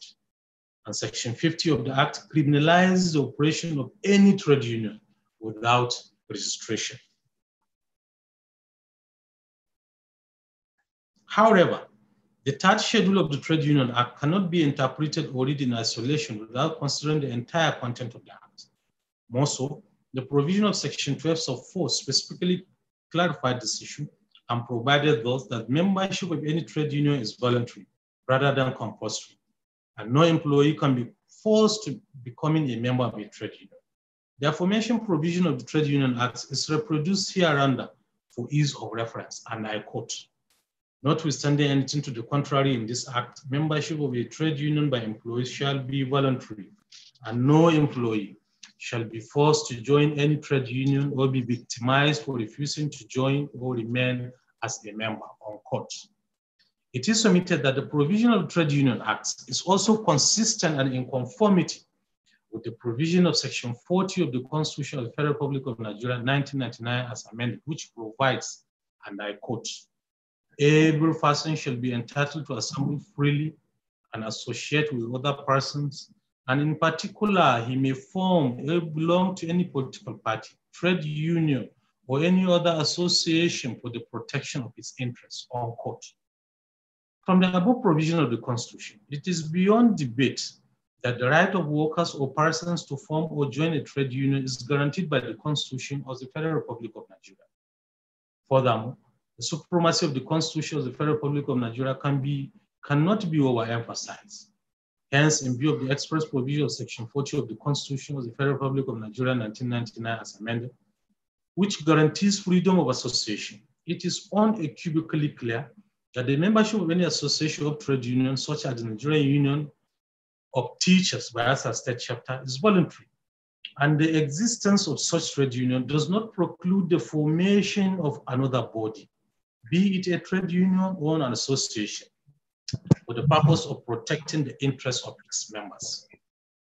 In view of the above analysis, it is therefore submitted that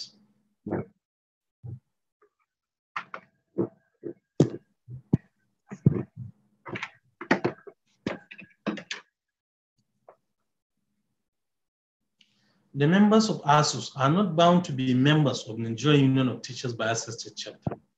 They thus acted within their constitutionally guaranteed right and within the ambits of the law when they formed the Academic Staff Union of Secondary School in order to care for the welfare and interests of their members, though not registered as a trade union.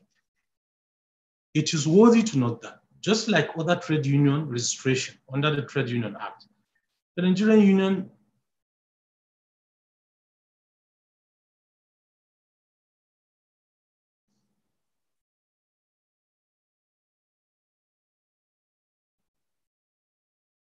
Union of Teachers is regulated by subject to the Trade Union Act, Labor Act, Pension Reform Act. There is nothing in this law or any other law that empowers the Nigerian Union of Teachers to regulate other associations or trade unions with similar objectives. The Nigerian Union of Teachers, therefore, has no power to accredit or issue waiver to ASUS or any other association to enable them to operate. The issue of right and procedure of collection of check of dues by a trade union is set out in Section 5, Sub 3 and 4 of the Labour Act, for ease of reference, same is hereby reproduced as follows. And I quote, upon the registration and recognition of any of the trade unions specified in Part A of Schedule 3 to the Trade Union Act, the employee shall A, make deduction from the wages of all workers eligible to be members of a union so required, and B, pay any sum so deducted to the union. But a worker may contract out of the system in writing, and when he has done so, no deduction shall be made from his wages in respect of contributions mentioned in paragraph A of this section. And subsection 4 provides, no deduction shall be made from the wages and salaries of the persons who are eligible members of any of the trade union specified in Part B of Schedule 3 of the Trade Union Act, except if the person concerned has accepted in writing to make voluntary contributions to the trade union, unquote. It is opined that the position of the law in respect of deduction of wages of workers or pensioners under the Labour Act, specifically Section 5, Sub 4 of the Labour Act, is very clear. In this regard, it is stated that the consent of a person who are eligible as a member of trade union specified in Part B of Schedule 3 to the Trade Union Act is a condition precedent for deduction from his wages and salaries of any sum for the purpose of remitting sum to the trade union. In other words, a worker, or in this circumstance, each individual has to accept or consent in writing before the deductions can be made from his or her wages and salaries, assuming but not conceding that he/she is a member of the Nigerian Union of Teachers Biafra State Chapter. The implication of the provision of Section 5 Sub 4 of the Labour Act is that there must be voluntariness of a membership or an eligible member to contribute to the trade union, the absence of which invalidates any deduction from his or her wages. One major question for consideration is whether there is any document to show that members of ASUS consented in writing that their wages and salaries be deducted by the Nigerian Union of Teachers Biafra State Chapter. Upon a careful perusal of the exhibits enclosed therein, there is no document emanating from ASUS evidencing consent by each of the members of ASUS to the deduction of a percentage of their wages as check-off dues in favor of the Nigerian Union of Teachers Biafra State. It is submitted that the law imposes a condition precedent to the deduction of any sums of money from wages and salaries of employees, including teachers. That condition must be satisfied before NUT can validly act by deducting the check-off dues from the members of ASUS. Assuming but not conceding that there is anything to show that members of ASUS are recognized members of the Nigerian Union of Teachers Biafra State Chapter, NUT, each individual member is still at liberty to validly opt out of the check-off system, in line with the provision of Section 5 Sub 3 of the Labour Act. And upon doing so, no deduction shall be made out of his or her wages. Unfortunately, there is nothing to show that members of ASUS are members of NUT and had individually considered in writing that the take-up dues be deducted from their wages by NUT. Any deduction made in this regard without them having first obtained their consent becomes invalid. In fact, Exhibit A had attested to that some members of the ASUS had opted out. See the case of Governing Council, NTI Kaduna and another against NASU, where the Court of Appeal held, and I quote, the issue is not whether the appellants are bound to recognize the respondent. The issue is that before any deduction can be made from the wages and salaries of the employees, they must consent in writing, unquote. In view of the Court of Appeal decision, the issue therefore is not whether the Academic Staff Union of Secondary Schools recognize, registered or not. The issue is that before any deduction can be made from members of ASUS by the Nigerian Union of Teachers Biafra State Chapter, each of the members of ASUS must consent in writing. Otherwise, any deduction from wages of the ASUS members by NUT without his consent is invalid. More so, the fact that ASUS is not duly registered as a trade union does not prevent or preclude it from collecting dues or subscription from its members, which may be necessary for the purpose of getting the association registered as a trade union. The above position of the law is evidenced in the proviso to Section 2 Sub 1 of the Trade Union Act, and for ease of reference, same is hereby reproduced as follows, and I quote, a trade union shall not perform any act in furtherance of the purposes for which it has been formed, unless it has been registered under this act. provided that nothing in this section shall prevent a trade union from taking any steps, including the collection of subscriptions or dues which may be necessary for the purpose of getting the union registered. It is also pertinent to note that the above provision of Section 2 sub 1 of the Trade Union Act cited above is without prejudice to the constitutional right to freely assemble and form an association for the purpose of protecting their interests. In this vein, ASUS Bayelsa State are not mandated to metamorphose into a trade union by registering as a trade union under the Trade Union Act. This is because the supremacy of the Constitution of the Federal Republic of Nigeria 1999 as amended cannot be overemphasized. The constitutionally guaranteed right under Section 40 to a person to assemble, freely associate with other person, and in particular to form or belong to any political party, trade union, or any other association for the protection of its rights, implies that individuals are allowed to form an association for the protection of their rights or interests. It is immaterial whether or not the association form is registered as a trade union or not. Thus, an association registered under the Companies and Allied Matters Act is valid and can freely operate for the purpose of protecting the interests of its members as enshrined under the Constitution, which includes the rights of collection of dues from its members who are freely formed or joined the said association for the purpose of protecting their interests. In view of the foregoing analysis of both statutory and case law authority, and upon a careful perusal of the exhibit presented by the parties, it is my view that the right of workers or persons to form or join a trade union is guaranteed by the Constitution of the Federal Republic of Nigeria, specifically Section 40 of the Constitution of the Federal Republic of Nigeria 1990 as amended. And ASUS acted within their right in forming an association to care for the welfare and interests of their members, even though not as a trade union. And going by the provision of Section 12 sub 4 of the Trade Union Act, T14 LFN 2004, it is unequivocally clear that membership of a trade union is voluntary, and no person or individual shall be forced to join any trade union or be victimized for refusing to join or remain a member of a trade union. In accordance with the provision of Section 5 sub 4 of the Labour Act, the deduction of check-up dues by any trade union from the wages and salaries of an employee is not mandatory but voluntary, based on agreement or consent of the employee. And there is no evidence of the fact that members of ASUS are members of the Nigerian Union of Teachers Bayelsa State Chapter, and no document to show that NUT obtained the consent of each member of ASUS, deduction of a percentage as check-up dues, and any deduction of check-up dues and payment of same to the Nigerian Union of Teachers Bayelsa State Chapter without consent from the persons whose wage is to be deducted in nullity and same lacks validity or failure to fulfill the condition precedent prescribed by law.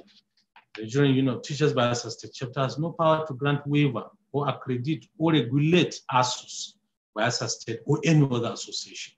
By the express provision of Section 2 sub 1, the provides for an association is not precluded from collecting dues or subscription from its members, provided that same is necessary for the purpose of getting the association registered as a trade union.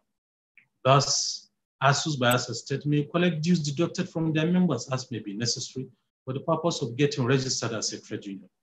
The constitutionally guaranteed right under Section 40 to a person to assemble freely and associate with other person, and in particular to form or belong to any political party, trade union, or any other association for the protection of its interests, implies that individuals are allowed to form an association for the protection of their interests. It is immaterial whether or not the association so formed is registered as a trade union or not. This leads to the inescapable conclusion that an association registered under the Companies and Allied Matters Act 2004 is valid and can freely operate for the purpose of protecting the interests of its members as enshrined under the Constitution, which includes the right of collection of dues from its members who have freely formed and or joined the said association for the purpose of protecting their interests. In view of the foregoing facts as enumerated above, and by paragraph 10 of the defendant's counter affidavit in opposition to the claimant's affidavit in support of the originating summons filed on the 2nd January 2020, the first set of defendants had unequivocally denied operating as a trade union, a fact which the claimant had failed to controvert in their further and better affidavit, which I would deem same as admission portion to Section 123 of the Evidence Act. It is my ardent belief that the claimants are not entitled to any of the relief thoughts Therefore, the matter is hereby dismissed. Parties are to bear their respective costs and judgment is hereby entered accordingly. As the court pleases. My lord, we are grateful. Yes.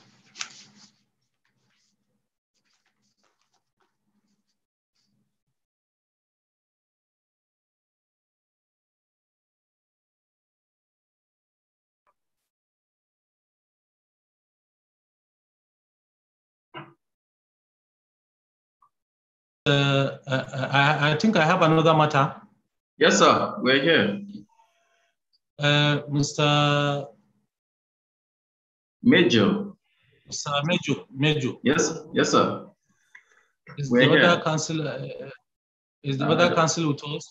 I doubt if he's on. I can't see any other council on the platform. Okay, I think Major, you have to excuse me for like an hour because we are having a virtual meeting with the President, National Industrial Court of Nigeria now by 12 o'clock.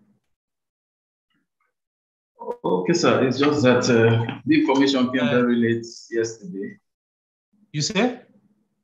It's okay, sir. Just that the information got to me yesterday very late. And they told me it was 10 a.m. I had to suspend what I was to do.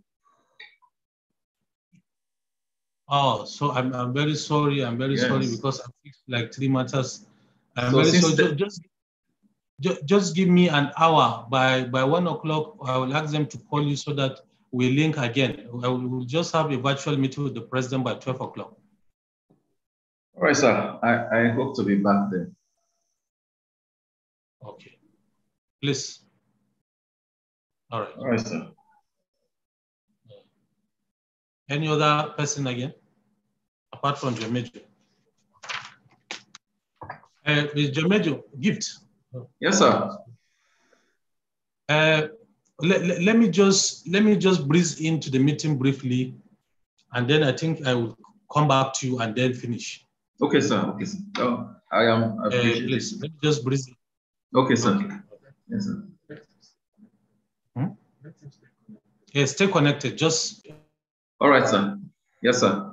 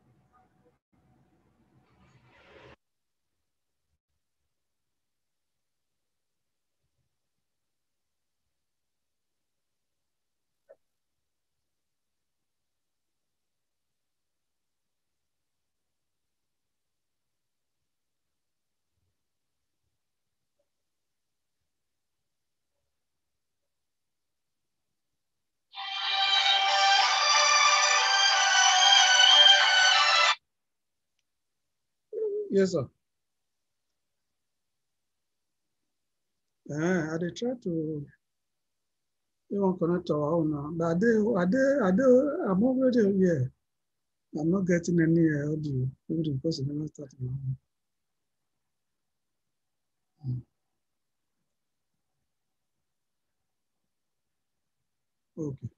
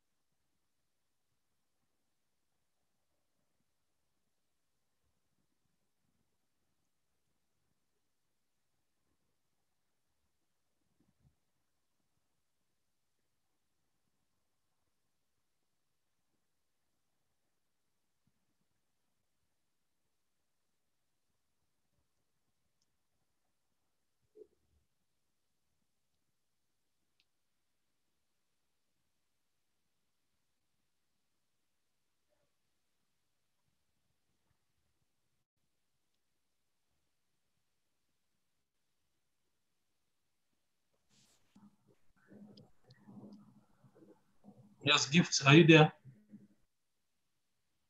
Gift Major. Yes, I'm here.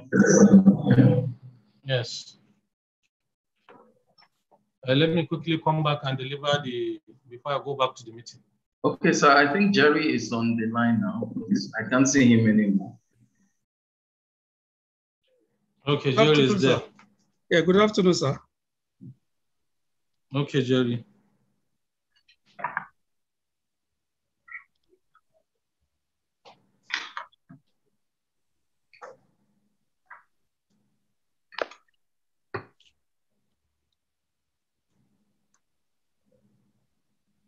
Yes, appearance. With profound respect, sir. My name is Gift Major. My humble appearance is for the claimants.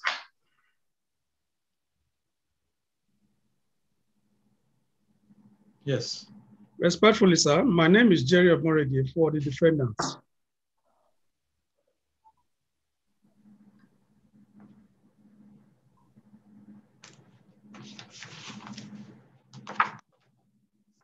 Okay, since we are on Zoom, I think I'll just do the introductory, then some of the then I'll go to the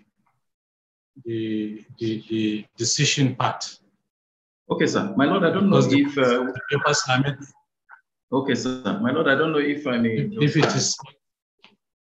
I don't know if we don't, if we need to re-adopt our final addresses, if it's necessary. Yes, go ahead, please. Yes, sir. Go ahead. I don't know if, I think the claimant, I don't know if it's the claimant or the defendant that should start. Well, the defendant, yes, the defendant ordinarily should start. The difficulty I have, my lord, is that the processes are with my colleagues over there in Yenogwa, except to say that just yes, I adopt. Just make a sweeping statement that you are adopting. Yes. Yes, sir. My lord, I adopt the final written address filed on behalf of the defendants, together with a reply on point of law, okay, in urging your lordship to dismiss this suit, sir. I'm grateful, sir. Okay.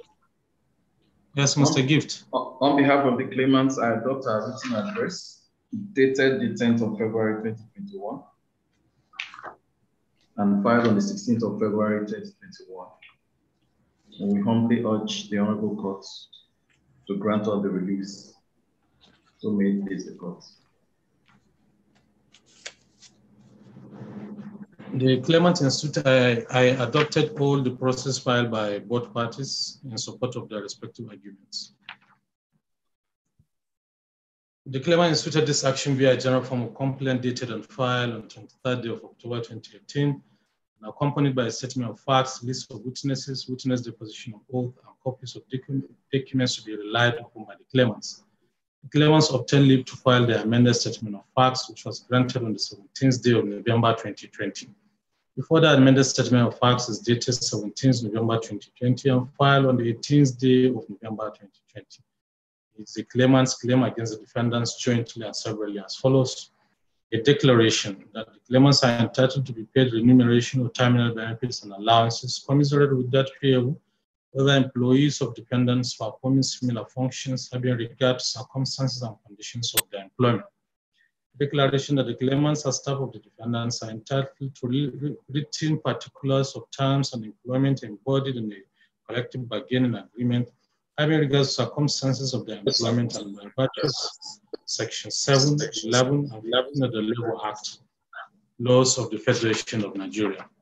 A declaration that the claimants are also entitled from the defendants the same medical rent, shift, overtime, transport, feeding, leave allowances, bonuses by virtue of Section 13, 16, and 18 of the Labour Act, laws of the Federation of Nigeria, particulars which are specifically set out in the statement of facts supporting this case from date of filing this complaint to date of judgment, and thereafter for the duration of their employment. A declaration that having regard to the nature of claimants' employment with dependents, they are entitled to be provided with the appropriate working kit for their safety and effective carrying out their duties.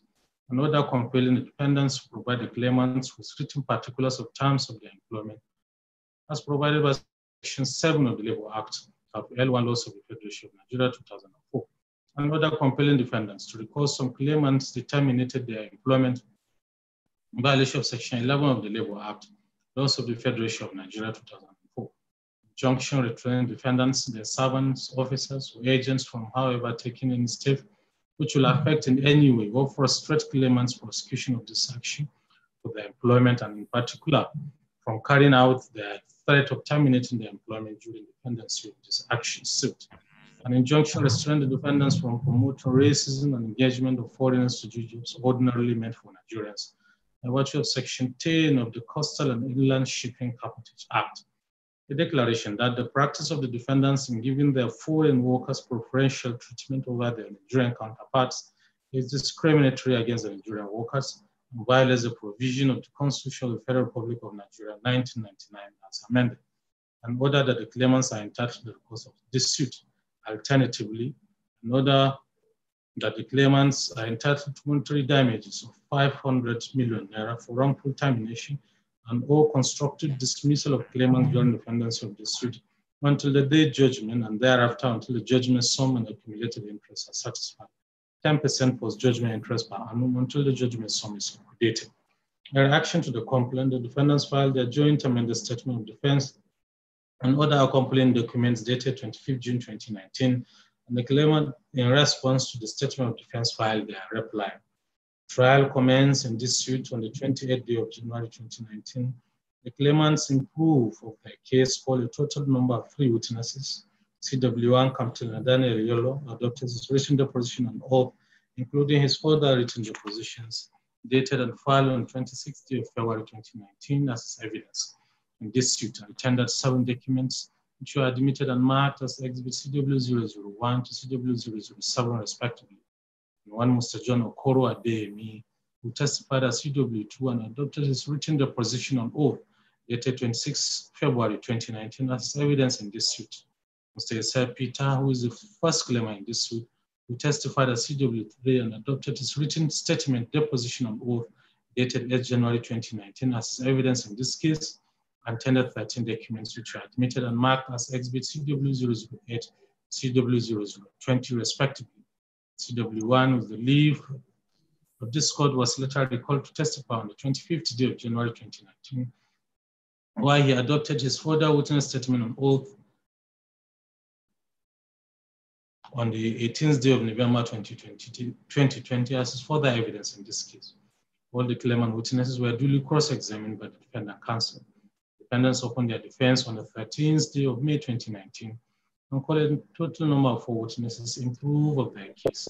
One was Osai Chukwu testified as DW1 and adopted his written witness deposition on oath dated 5th December 2018 as his evidence in this case, and tendered 4 documents which are admitted and marked as exhibits DW4B001 to DW4B004 respectively. DW2 Monday Fogo adopted his witness statement on oath dated 26 November 2018 as his evidence in the suit and brought and sought to tender a document which was rejected by this honorable court on the ground that is a computer-generated document failed to comply with the requirement of Section 84A to C of the Evidence Act.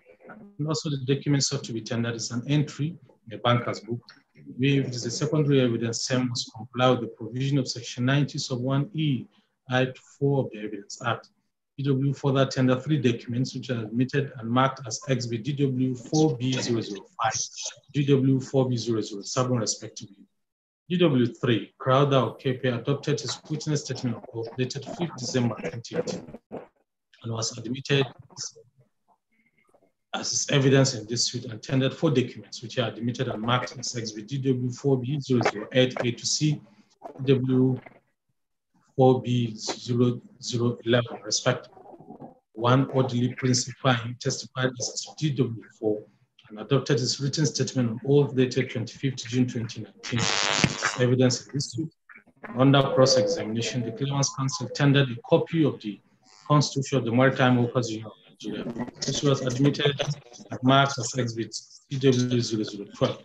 All the defendant witnesses were duly cross-examined by the claimant's counsel. At the close of the defendant's case, claimant counsel sought an obtained leave of this court to report CW1 and was further cross-examined after giving his further evidence. The trial ended on the 23rd day of January 2021. The matter was adjourned for adoption of final address. The final address were adopted, and the court adjourned for judgment.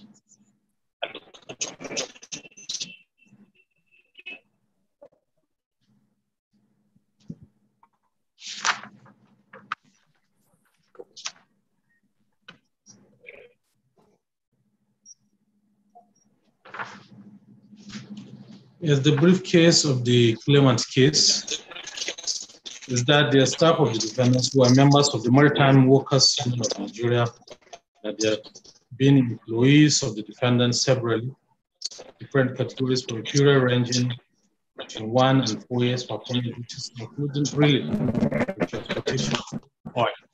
The claimants aware that since their employment, the defendants have failed and or refused to provide them with letters of employment despite repeated demands and promises to enhance their bargaining strength. They unite by joining the Maritime Workers Union of Nigeria, which was inadequate at Asemoko branch in Delta State. Defendants were not happy about this unionizing them to join the Maritime Workers Union of Nigeria. As a result, they refused to negotiate and sign the collective bargaining agreement with them as provided by the Labour Act. The claimant further about that non-issuance of letter of employment and absence of collective bargaining agreement subjected them to inhuman labor practices such as working 24 hours non-stop, inadequate remuneration as against what is obtainable in the industry, working in toxic and hazardous environment without necessary safety kit and racist abuses. As a result of this, the claimant solicitor wrote to both the managing director of the first defendant and Director General of the Nigerian Maritime Administration Safety Management Agency, NIMASA, to protest the inhuman practices and racial defendants rather than granting their demands, sack all the claimants during the pendency of this suit. Under cross-examination, Captain John Ade, CW1, informed this court that he is not boat captain for the defendant, only a captain operating one of the Ade barge owned by the second defendant. CW1 stated that the second claimant is an engineer in the Ade barge, while the first claimant is an oiler in the barge owned by the second defendant. And it is not true to say that the first and the second claimants were not employed by the second defendant as crew members. CW1 maintained that they don't have any contractual agreement before this court, before the defendants are refused to give them any appointment letters. So this is one of the reasons they are in court today. CW1 further stated that CW001 is a list of some and not all the workers. It's not a permission to institute the action. Some and not all the workers. CW1 stated that it's aware, despite the first claimant and a crew member of one of the barges controlled by the second defendant, while happened before this issue was filed in the court. CW admitted that.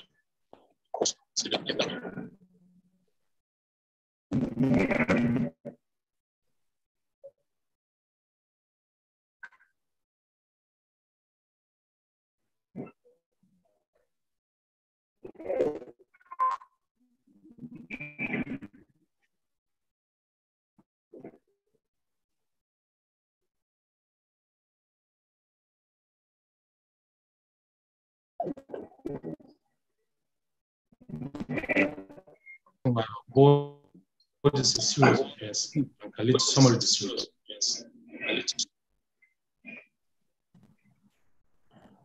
It was confirmed that one of the engineers that took the missing oil from the 11, we had the batch 15 at the cost of CW2, not fighting anybody on board.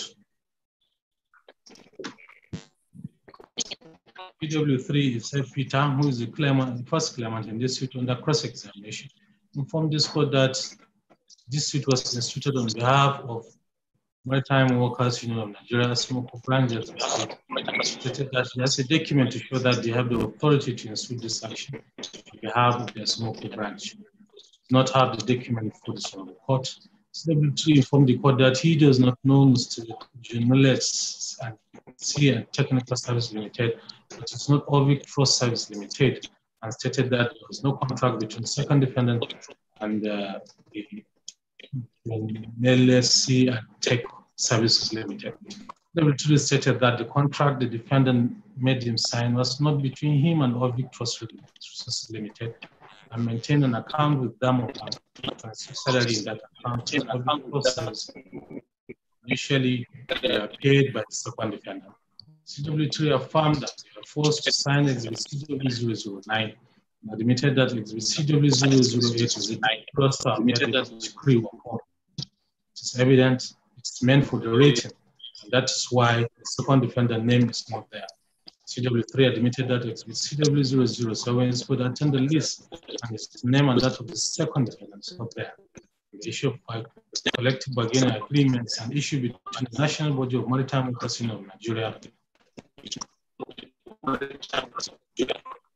state body and the Asamoku branch and national body took up the issue on behalf of the state and the local body. He stated that he's not an executive member of the Maritime Workers Union of Nigeria.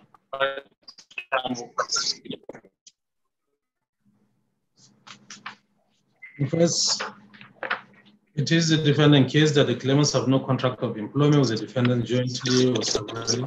Second defendant between 2015 and 2017 entered various pre-training agreements with independent contractors duly licensed by Nigerian Maritime Administration as safety agency in Nimaska to provide crew personnel for its vessels. The verge under its split. The defendants abide that by the mining contractual agreement between the second defendant and the said crew mining contractors, the claimants were engaged as the contractor of the said crew mining contractors. It's also the defendant's case that the second defendant did not restrain the claimants or any contract employee deployed to the second defendant from participating in any union activities. The defendant stated that the claimants sometimes in August 2017 removed and replaced as union officers of the Maritime Workers Union when the Maritime Workers Union of Asamoku branch was able to have no confidence and removed the claimant as union leaders. The claimants do not have the authority and consent of members of the Maritime Workers Union of Nigeria, Asamoku JT Union branch, or the national body to institute this present action. It is the case of the defendant that the claimant contract of the claimant with the crew mining contractor has since expired before the institution of this suit following the conclusion of the preliminary investigation for alleged illegal sale of hydraulic oil, which the first claimant was indicted by the investigative panel. BW1, Osai Victor Chukunke, during cross-examination stated that his company, Ovic Trust Global Resources Limited, registered in 2013, started doing business with the defendant on the 15th day of December 2015. BW2 Ofogo Monday, who is a crude mining agent during cross-examination, indicated that he's the director of Service Limited and Media Global. BW2 stated that he is not in the management of the defendants. The main purpose of Media Global was for mining agency, and same applies to Junilet Sea and Technical Service Limited. He stated that the contract between his company and the defendant started sometimes in 2016, and thereafter same was renewed. During cross-examination, GW3 Crowther Kepe informed this court that he's not a staff of Ovic Trust Limited, but worked for this first and second defendants as a consultant human resources. GW3 stated that he was a union leader of Maritime Workers Union of Nigeria, and he knows the claimants are members of the Maritime Workers Union. He stated that he participated in the meetings in which negotiations took place in 2018 for about 6 months, and the matter was not involved in the negotiation of the collective bargaining agreement. WN stated that his function includes supervision of human resource operation on board vessels as they reflect the defendants. EW4 or D. Principal under cross-examination stated that he has been working with Arimex Offshore Limited for 3 years as able seaman and became an executive member of the Maritime Workers Union of Nigeria Asamoku branch in 2018. W4 informed this court that the claimants were removed as executive members of the Maritime Workers Union of Nigeria Asamoku branch in 2017, but was not present when the claimants were removed. He stated that he cannot remember the meeting held on the 16th day of May 2018 at Golden Hotel in Lagos and did not attend that meeting, and his name is not in the attendance list. Thereafter, the parties closes their case and then counsels filed file. file final written addresses. Give Major and Angeli, I think I'll skip the final written addresses which you file, and I'll go to the decision of the court. Are you comfortable with that? As a copy, sir. Okay, sir. Okay, sir. Yes, so let me rush to the decision part. So what if you get the copy of the judgment, since you are the one who filed the written addresses, I have done that, I have evaluated the written addresses. The decision is this: I have gone through the evidence of the parties and submission of their respective counsel in this suit. Counsel have formulated several issues for determination in this matter. Defendant counsel raised 4 issues, namely A, B, C, and D. They seem to me to be a proliferation, and which is why defendant counsel ended up lumping argument on these issues. Issues A and B together were argued together, while issues C and D were also compressed and argued together. The issues distilled, on the other hand, by the claimant's counsel are rather tangential and of not much premium on the contention and or contestation between the parties. From the evidence before me and going by the submission of counsel, the issue for resolution are largely whether the claimants have the legal competence to institute this action. If the answer to that question is in the affirmative, then whether the claimants have established their case to be entitled to the relief fund. I shall therefore adopt for determination the 2 issues I have identified. On the issue of whether the claimants have the legal competence to institute this action, the claimants have instituted this action in representative capacity. It is important to note from the onset that this court, being a labor court, is very liberal and upholds technical justice over substantial justice. In its attempt at liberalizing access to justice, its rule of procedure are crafted in such a liberal and uninhibited manner that no strain or hurdle is placed in the way of a justice seeker. The rule requires no special requirement to bring in a representative action except as may be self-imposed. Order 13 Rule 11 of National Industrial Court of Nigeria Civil Procedure Rules 2017 provides, and I quote, where there are numerous persons having the same interest in one suit, one or more such person may sue or be sued on behalf of or for the benefit of all persons so interested, unquote. What is required of representative claimant in a representative action is just to provide proof that he or she has some interest with the other unnamed claimants. This reflects the philosophy behind the idea of a representative action.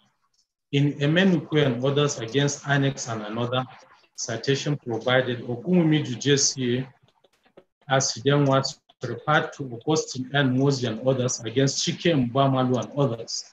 It's a Supreme Court decision where the Supreme Court held as follows, and I quote, the rule as to representative action was derived from the Court of Chancery in England, which required the presence of all parties to an action so as to put an end to matters in controversy. See Anatobu against Attorney General East Central State of Nigeria. The rule has been described as a rule of convenience only. See Hamisu against Agbani. The rule of convenience, it is a matter which ought not to be treated as rigid, but flexible tool of convenience in the administration of justice. Courts of law should not myopically follow the rule rigidly and fall into a big ditch and find themselves in a state of mirage where it becomes impossible to retrace their steps to do justice in a given case. On the contrary, courts of law should invoke the rule where it is convenient to do so to assist them in doing justice in a given case. It is this aspect of doing justice in a case that vindicates the elements of convenience built into the rule. The rule is not cut and dry. After all, justice is paramount in the judicial process. It is the senator of the process. In Wike against Uche, this court dealt extensively on the representative action. In this case, the court said the attitude of this court adopted in matters of this nature is not a rigid one. It depends on the fact and circumstances of the case. If there is evidence that the parties appear to possess representative capacity and the authority of those they represent, this court does not and will not offset a judgment of the lower court merely on the bare objection or failure to obtain approval of the court. See Igbedu and others against Power Holding Company of Nigeria, unquote. Claimants have claimed that they brought this action in representative. In paragraph 11 of amended statement of defense, defendant contention is that claimants do not have authority or consent of Maritime Union Workers of Nigeria Asomoku branch institute the suit. It is not in the place of the defendants to contend, as they have done, that claimants do not have authority or consent of other person they claim to represent. The claimant has not stated that. They are members of Maritime Workers Union of Nigeria, Asomoku branch. It is therefore not to serve as a shield or defense for defendant to challenge the representative capacity of the claimant. It is the person claimants claim to represent that can challenge them, and I so hope. In Echo JSC against AG Kwara State, against Kwara, against Alhaji Honorable Ishola Lawal, the Supreme Court held, and I quote, it would seem that from SPDC Nigeria Limited against Edamukwe, that the defendant is suit on action brought in the representative capacity upon authorization of the other persons with common interest, has no local standard to object to the said representation, since he is not a member of the group of persons that authorized the named plaintiff. In Daba Hotel PLC against Itoga Supra, this court held this to say it is settled law that is only a member of a group or family or community who can dispute, intervene, or challenge the proper representation or the capacity of which the plaintiff or plaintiff suit, unquote. Defendant counsel has conceded that the claimant satisfied the two sum condition relating to capacity to institute a representative action, namely common interest and common grievance. The relief sought must in its nature be beneficial to all those the plaintiffs are representing. Surprisingly, defendant counsel made a somersault when he contended wrongly, in my view, that persons who have been sacked by the defendant cease to be in the employment of the defendant and so cannot benefit from the reliefs. The argument is unfounded. Claimants are in this court to challenge the action of the defendants. It cannot there be logical that such persons who are challenging their sack, denial of entitlements, and lack of respect for law cannot benefit from the action. Defendant conceded that claimants work for them, but that there was no contract of employment between them. This assertion they failed to substantiate. The claimant counsel submitted that, and which I believe rightly so, that exhibit DWYB001 did not establish the claimants were employees of MS Obic Trust Global Resources Limited. Paragraph 3.1 and 3.2 at page 7 of exhibit DWYB001 clearly stated duration of contract between the defendant and MS Obic Trust Global Resources Limited. The contract has since come to an end by a fraction of time. Exhibit DWYB001 did not help the defendant case, it rather exposes their shenanigans. With what I have said above, I have left with no option than to resolve the first issue in favor of the claimants, and I so hold that the claimant can institute this action in representative capacity. The next issue is whether the claimants have established their case to be entitled to the relief fund. It's trite law that it's the duty of a person who desires a court of law to give a judgment to him on a legal right is to provide evidence in proof of entitlement to such right. Section 131, subsection 1 of the Evidence Act, and the case of Modele, Ashebi, and others against Alhaji Rishika Tulopadi and another, which is a Supreme Court decision, UBN against UCA Court Limited. The court held, and I quote, the law is that the trial court in its judgment should begin by considering the plaintiff's case and examine whether the plaintiff has laid evidence on all material issue of facts, which will, if accepted after evaluation, entitle him to succeed. Where the plaintiff has not laid evidence, where the evidence laid by him is so patently unsatisfactory, then he has not made out the case or laid evidence for the defendant to answer.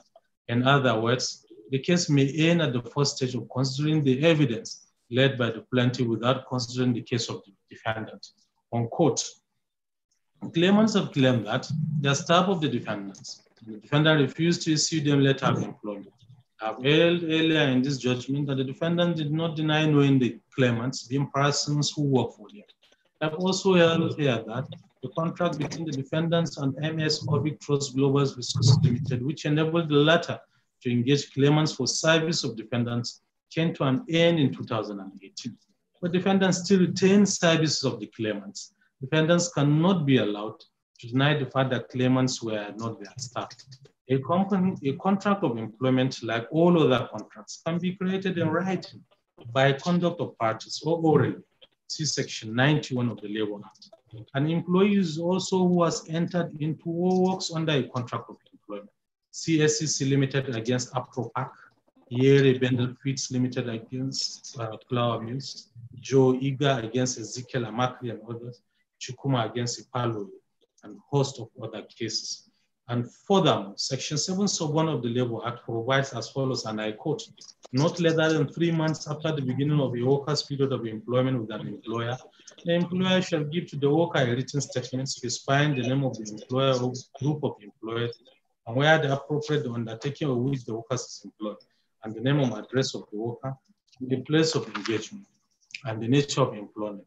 And if the contract is for a fixed term, the date when the contract expires, and the appropriate period of notice to be given by party wishing to terminate the contract due regard to Section 11 of this Act, and the rate of wages and the method of calculation thereof, and the manner of periodicity of payment of wages, and any time and condition relating to hours of work, holiday and holiday pay, or incapacity of work due to sickness or injury, including provisions for sick pay and any other special conditions of contract.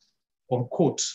Applying the above provision of the law to the facts of this case, come to irresistible conclusion that the claimant in this case approved the existence of contract of employment between them and the defendants, which though was not written, but entered into by conduct of the parties. I must state that the claimant cannot benefit from the collective bargaining agreement because they are not parties to it. It was an agreement entered between the defendant and Maritime Worker Union of Nigeria, who are not parties in this matter.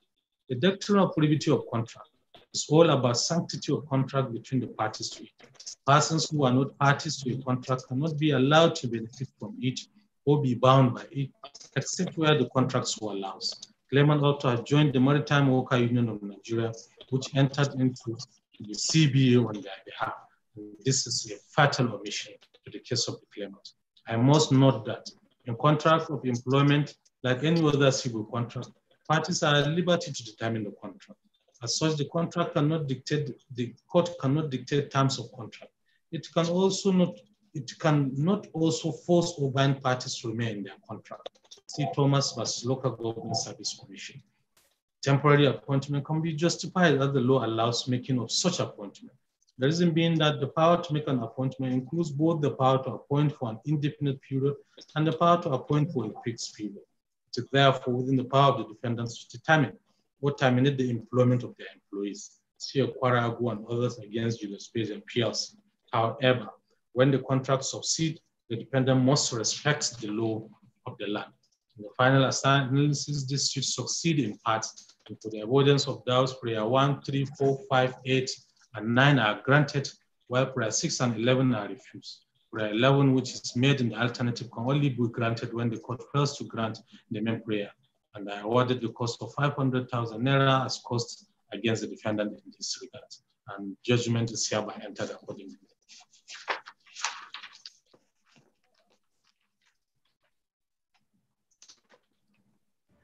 Lord, we thank the Lord for the well-considered judgment. Yes. Yes, gift.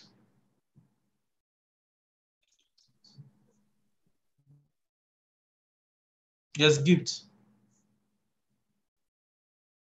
Let's go to the meeting.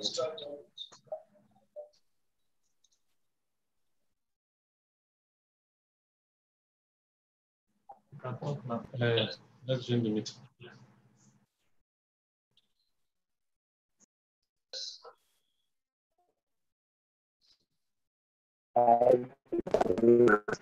Yes, sir.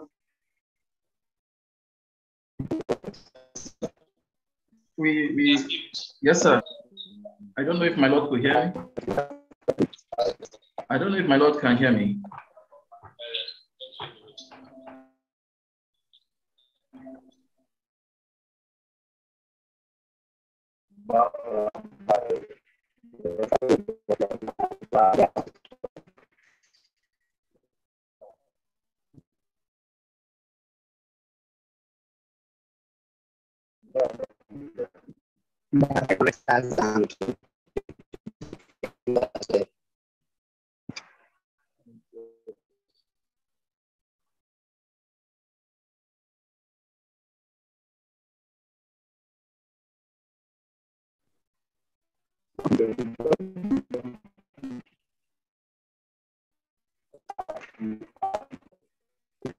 Judgment. That is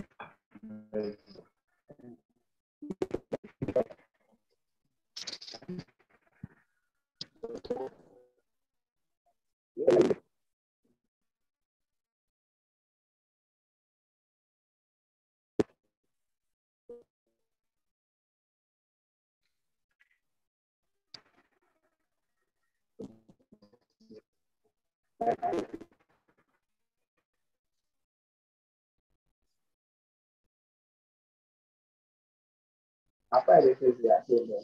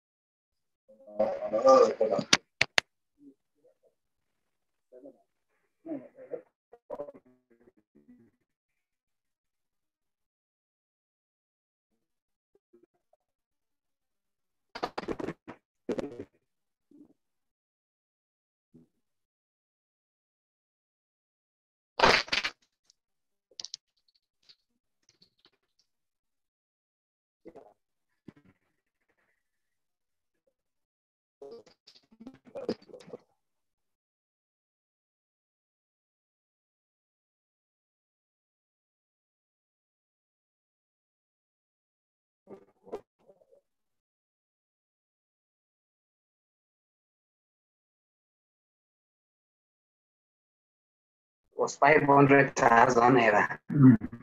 Has to be. Mm.